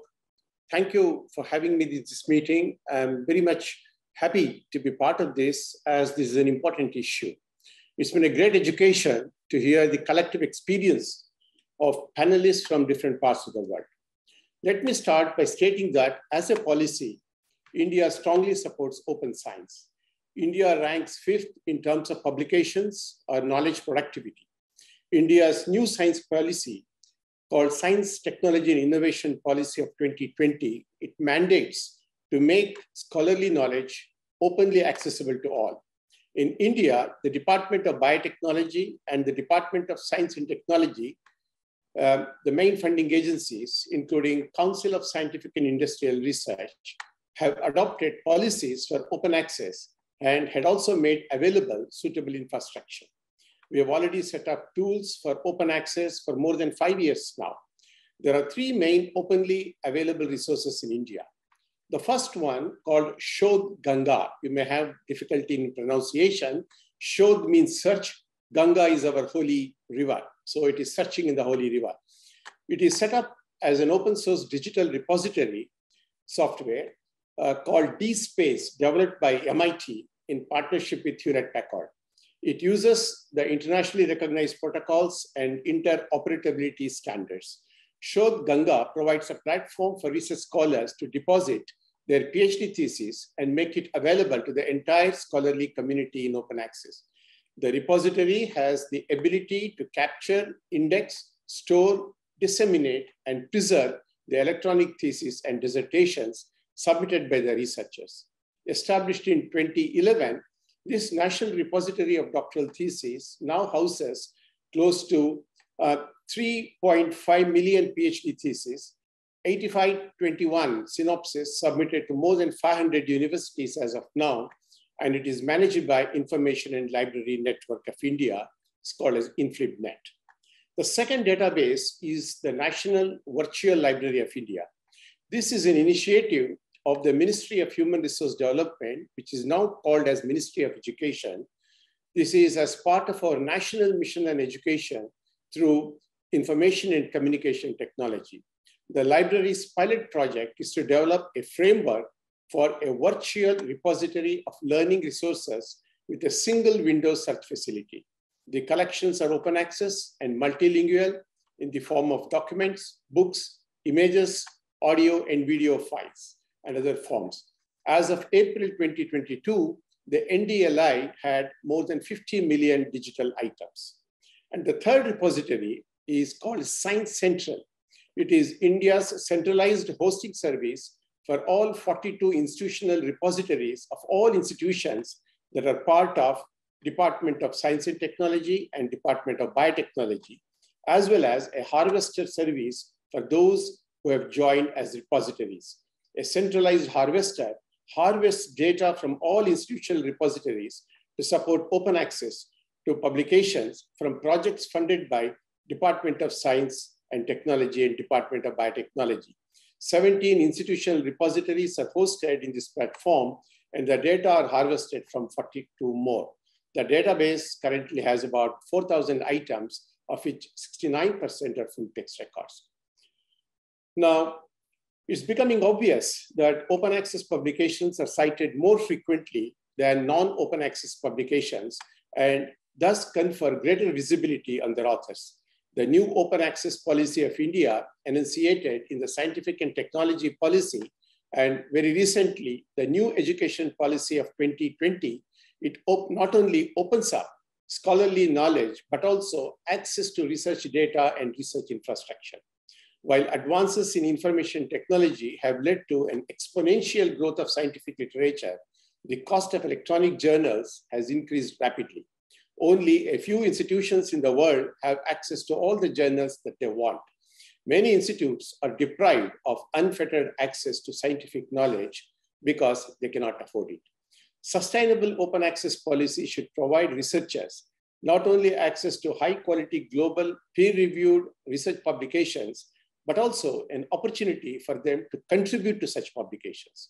The Indian central government allocates only 1% of country's GDP to research, but has roughly 900 universities and other research institutions of higher education, which this is not enough, and thus open access is an essential need. Importantly, India last year has formulated a new scheme called One Nation, One Subscription formula for the whole country.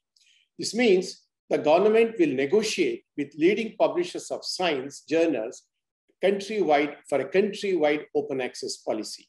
This is similar to the German open access policy, but with the only difference in India is that the access to scholarly knowledge will not be restricted only to the research or academic community, but it provides it to all in India without having to pay for it. This new proposal is expected to replace the current norm where individual academic institutes or consortia of institutes subscribe to journals separately, thereby replicating the costs. But we know that there will be a huge practical difficulty in its both negotiation and implementation. While there is no problem in deposition of the whole or part of the thesis by scholars in a publicly available repository, the deposition of journal articles along with or without data in public repositories has some conflict. Still, many researchers and research managers of the institutes or universities are not clear about the legal issues such as IPs and copyright protection of sharing the research outputs immediately. Importantly, the research evaluation and monitoring committees in the universities or institutes value publications based on the journal impact factors. We know that many open access journals do not have high impact factors. This discourages many scientists to publish papers in open access journals. India ranks number 15 and 17 globally for open access journals and open access repositories, with 317 journals in open access category and 98 repositories. Given the size of the country and our productivity, this is too small a number. India's proportion to open access publications is 23%, which is 7% below the world average of 30%. The annual growth rate of open access publications is around 18%. Out of 2.2 million Indian publications indexed in Scopus, only 0.3 million publications are published in open access journals. The contribution of India to open access journals is really dismal to only the extent of 1.9%. In spite of the governing bodies and institutions have made efforts to mandate researchers to adopt open access publishing and self-archiving, its implementation is still quite low among the Indian researchers. One of the reasons is that high author pay charges, which are disproportionately high for a country like India with high exchange rates. This makes it difficult for scientists to publish in open access quality journals. Funding agencies in India still do not provide financial assistance to authors for the payment of article processing charges, despite their mandate that research is to be deposited in open access repositories. India thus lacks a national financial open access policy and plans to implement a one nation, one subscription formula to provide open access to scientific literature to all its citizens. Open science concept must be carried right from the project funding and knowledge production to dissemination, affordability, and accessibility to open education as well. One of the main issues I see is the quality control, right from knowledge production to the quality of database. If a large amount of information of low quality is freely available, it is not only useless for many people, but it leads to generation of more low quality follow up this output. How to validate the data available in so many free repositories? A big thinking is needed on this issue. In a country like India and in Latin America, Africa, and South Asian countries where researchers cannot afford subscription model, open science, open access is most desirable, but both funding to the researchers and quality assurance of available data is the essence. Generally, it is felt that when you publish by paying, it is not quality science. This is the common view in many researchers in India. This opinion needs to be mended. Lastly, I am the chief editor of an open access journal from American Chemical Society, ACS Omega, which was launched in 2016. Being the chief editor of an open access journal, I had to struggle a lot initially to attract quality publications from established authors. With non-compromising quality maintenance and high standards of peer reviewing, it has now become respectable and with respect to competitor journals and publishing more than 4,000 manuscripts annually at country-specific APC rates, and it has overtaken some of the well-known competitors. So I realize what it takes to succeed in open access publication. With modern publishing technology, with most of the costs for publication going in software employability, rapid production and publication, artificial intelligence-based search tools in reviewer database, plagiarism check, etc., are all part of the standard softwares, and this adds to the cost of publishing by the journals. I must emphasize that the whole enterprise of publishing next to authors, reviewers play a vital and important role. Very few journals offer incentives for reviewers for quality checking. As Plan S is rolling, journals are struggling to balance the open access content with subscription content by launching different levels of access for publications such as green, gold, etc. Finally, open science, open access, open data, etc.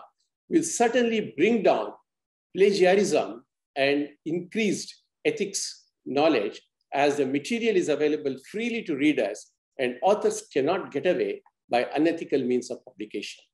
At present, I'm not sure how much of India's databases and repositories are accessible for regional, in the region, such as South Asian countries. Science academies and funding agencies of these countries must get together to have both deposition and access to each other's databases. I'm an active author of research papers. I have been part of committees for funding, and I'm heading an institution which constantly struggles to get library funds for paying for the faculty publication in open access journals, and also an editor of an open access journal. I feel all need to be involved in finding a satisfactory solution that enables the researchers to contribute more to open science. I must laud the efforts of Latin American countries and Europe for coming together in forums such as this to promote open science to the true spirit of UNESCO resolution. Thank you. Thank you so much, Dr. Ganesh, for your intervention and for drawing us the different problems and challenges that India is facing, and also the invitation to work together in tackling these problems in Latin America and in Europe, the invitation that I want to extend to India as well, because at the end of the day, this cannot be done by, let's say, having regions talking separately, but by promoting a real interregional political dialogue, both on open science and open access, which as soon as we reach the end of the general discussion, it seems to me clear that there are two different issues. One, it's very much related to the professional career of researchers and to the tools to conduct research. And the other one is much more related to a more complex political discussion, as we can see in the chat by some of the comments by Ignacy and our colleague from the European Commission regarding the discussion of intellectual property and the exercise of open science. With this note and this enormous challenge, I leave my colleague Anna the even bigger challenge to make one question from the public to all of you that should be answered in no more than 2 minutes. Anna. Okay, this is pretty difficult, also because of the nature of the diversity of questions. The first one I can answer by myself. The question was whether the recordings of those two virtual dialogues will be available. Of course, they will. We will publish them as soon as the dialogues are finished in our communication platforms on behalf of the EU-LAC Foundation, for example, on our YouTube channel. But this will be communicated to you because we will also send you a link for evaluating those sessions. And together with the link, you will be provided with the links to the projections and the recordings.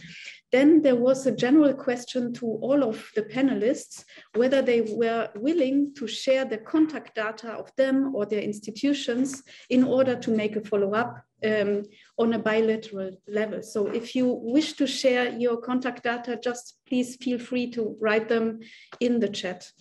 Then there was a question that was partly already answered by Ms. Atzrilevich.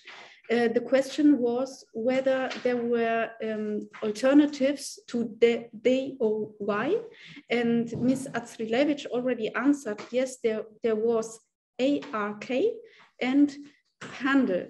And the follow-up question to this question was whether those two were accepted by regional Latin American indices. So I think Ms. Atzrilevich can answer this very quickly in a short answer. Then there was another question, I think it was directly also to something that was mentioned in the intervention of Ms. Atzrilevich. You also mentioned that there was the need not only for human resources and their training, but also for new profiles of human resources in terms of being able to attend and to implement open science policies. So the question was, where could those trainings be given? Which kind of institutions could implement such trainings? And my additional question to this would be, which would be the necessary qualifications and experiences which would make up such a new profile? Perhaps Ms. Atzrilevich, you could also attempt this question very briefly. Then there was one question. I'm just briefly summarizing all the questions, and then you will have some few minutes to respond. I will switch to Spanish now. There was a comment by Ms. Mirta Brites. Es excelente el acceso abierto, pero ¿qué hacer con tanta información? Open access is excellent, but what can we do with so much information only to be in the rankings as university? So if it's only worth for that. Feel free to answer to this question.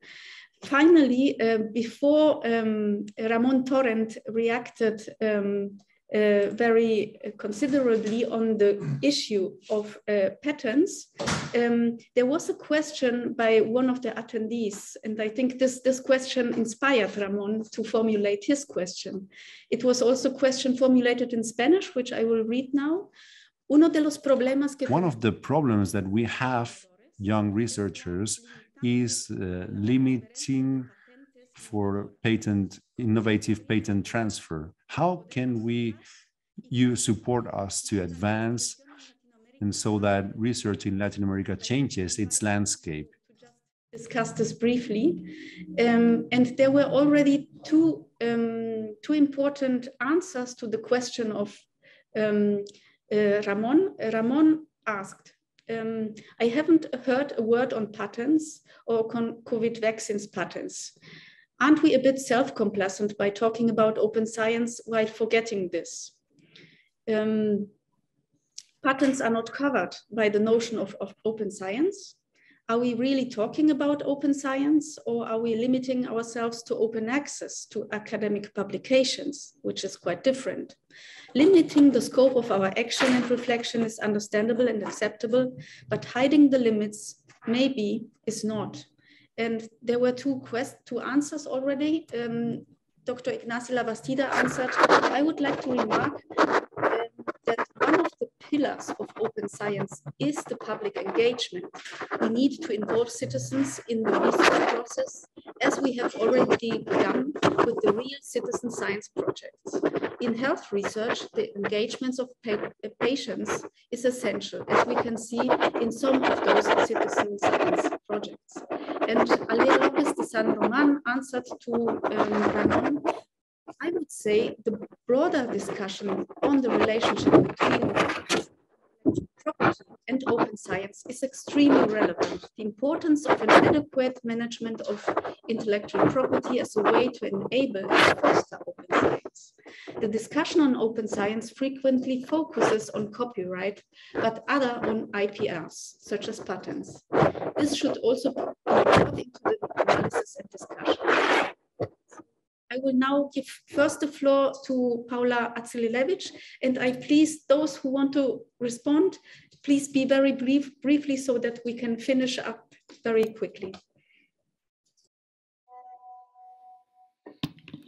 Creo que Ana me convocaba. Well, I think Ana was asking me to mainly to speak about profiles and training.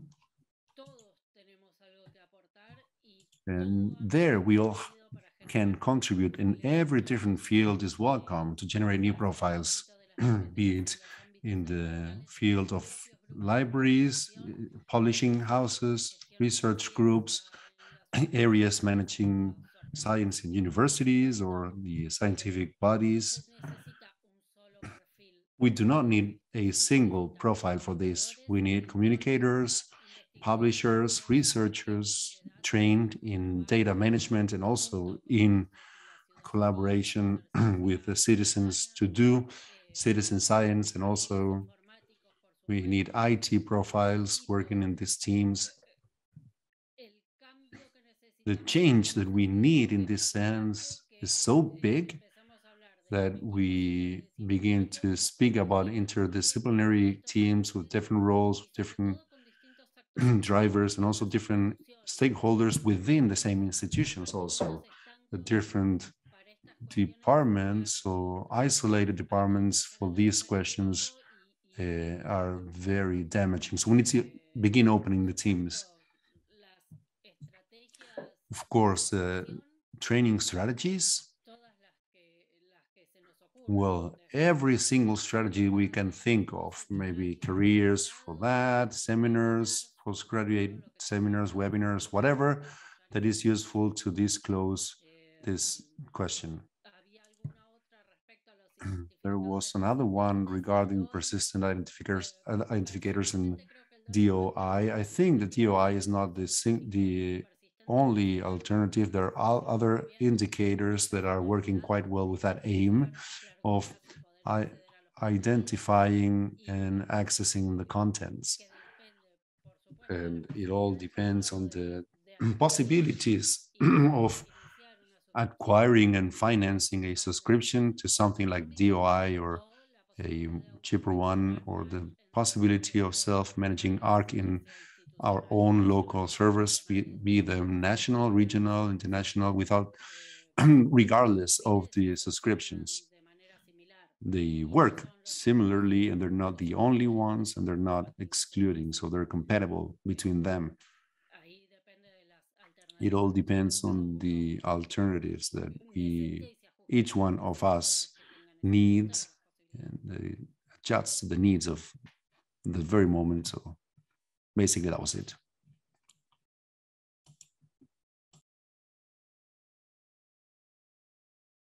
Somebody else wants to answer one of the questions? Ana,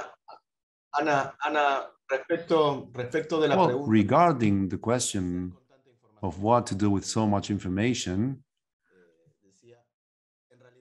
well, for me, in our opinion, the university rankings is not the main objective when it comes to having open access production. For me, it's the less interesting of all the reasons for having repositories and to group information. The reason for grouping information is to make it available for the community, and also with added value tools. There are many things we can do today with technology beyond just offering them. We also need to process information, different processes that can generate tools that add value to that process and that allow the exploitation of that information for the community. So the main aim here is that we're speaking about research outcomes that have been funded with public funds and therefore need to be available for the public and be a public good. That's the main reason for us. And if you allow me to add something, this information needs to be available to generate new knowledge without needing to re-research the same or looking for the same data to do again research from a different perspective, but with the same basic data. So to avoid duplicating efforts and wasting resources is one of the main objectives too. Thank you very much. I don't see more hands raised. So Oscar Dominguez, please. No quisiera irme, Ana, Well, I wouldn't like to leave without adding that this is a task that needs to be developed still in Latin America, and spaces like this are inviting us to that. And the platform of links, you know, Ana, that many of the researchers do not know about this debate in the Latin America region, and it's worth that they get this knowledge. Look at the questions. They made questions about what happened with the COVID topics. They asked us if this is only to make an expert space. No, it's not about that. It's all about doing a more understandable exercise, and the reflection of Lautaro is precisely in that sense that knowledge needs to be available for the communities and societies. That's the basic objective of this open science in Latin America. So thank you very much, Alia. Yes, well, very quickly, I think that the question of Ramon Torrent is very important in all discussions that we're having on open science, and that is about intellectual property and the role it plays when it comes to facilitating or being an obstacle, and also empowering the research institutions. Until recently, we didn't know very much about author rights.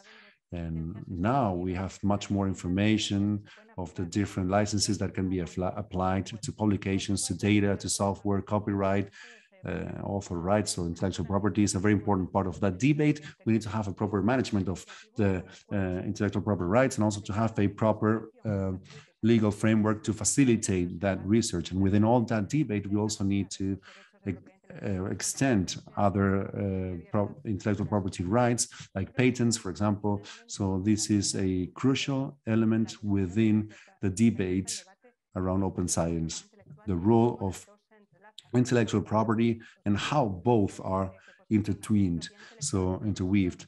So people speak about intellectual property protection, and then open science is different from that. So if we think about intellectual property from its origins, it's all about how to disclose information, how to make it accessible.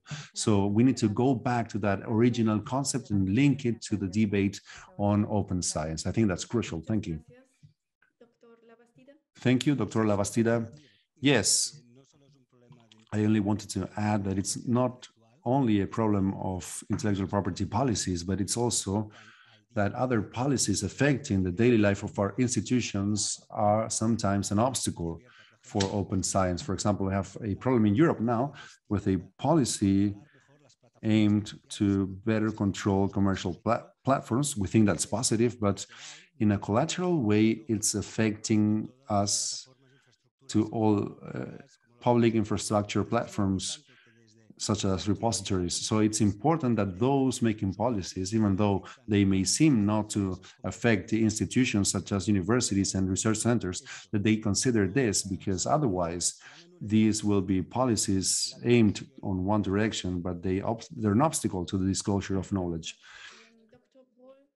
Iris, do you want to have a last comment?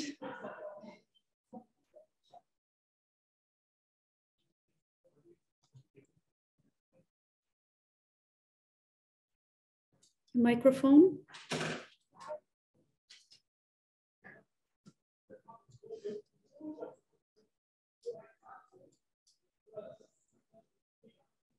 Seems not.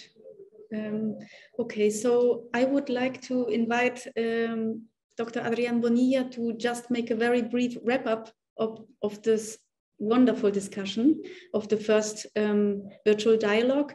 And from the outward, I invite everyone who participated today to also join us tomorrow, because this is thought as one single event, but divided into two parts, which are interconnected. Thank you, Anna. Indeed, a very, very brief comment on the presentations of this afternoon about some guidelines and general topics that we were talking about this afternoon in Europe and this morning in Latin America. Let me say it in Spanish. Creo que hubo algunas ideas importantes que evocan. There were some important ideas that repeat some concepts on the debate of open science. One that has to do with asymmetries. We highlighted the idea of historic inequalities. Another one that I believe is important when we speak about the instruments is the management of scientific journals, especially in the field of humanities, but also in the field of hard sciences, so to say. In Latin America, university journals are mainly open access journals. Most of them have open access. And this is due to the fact that in Latin America, such in other parts of the world, including those where the laws of intellectual property rights is very solid, stringent. So scientific research is not mainly financed with public funds. And this makes us to think that production with public funds need to be a public good.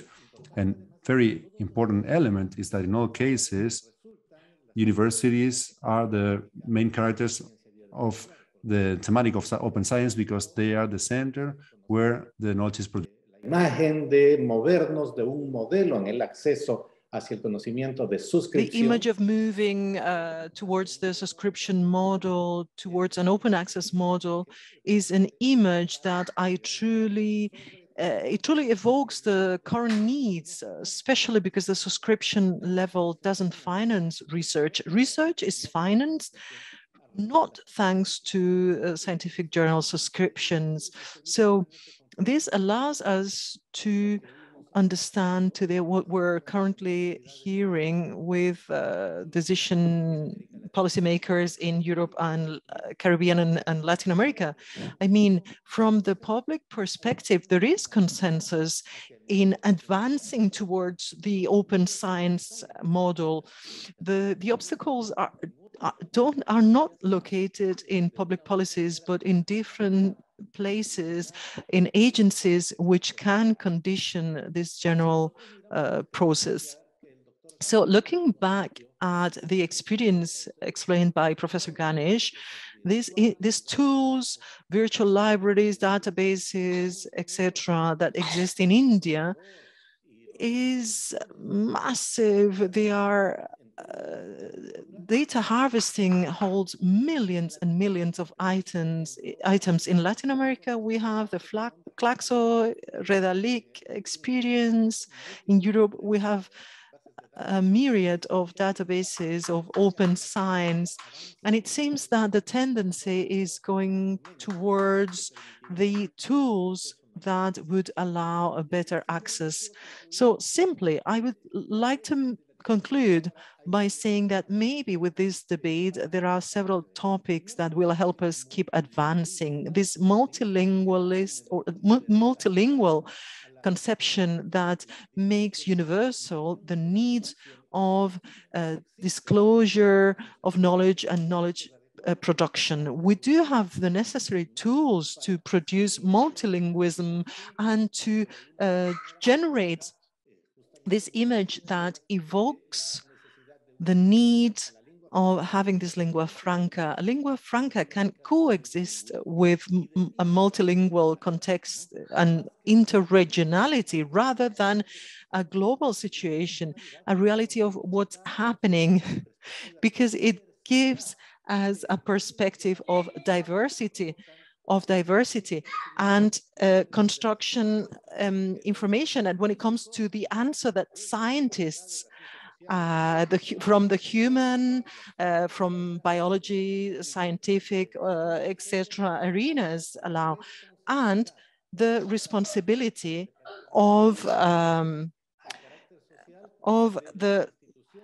institutions, of people generating knowledge towards the community that allows that this knowledge is being financed. I mean, the link, the relationship of universities, research centers, researchers,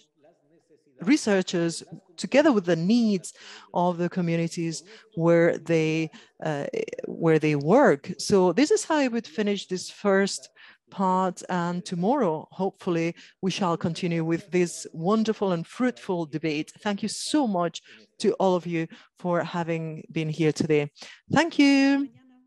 See you tomorrow. Thank you very much. Bye-bye.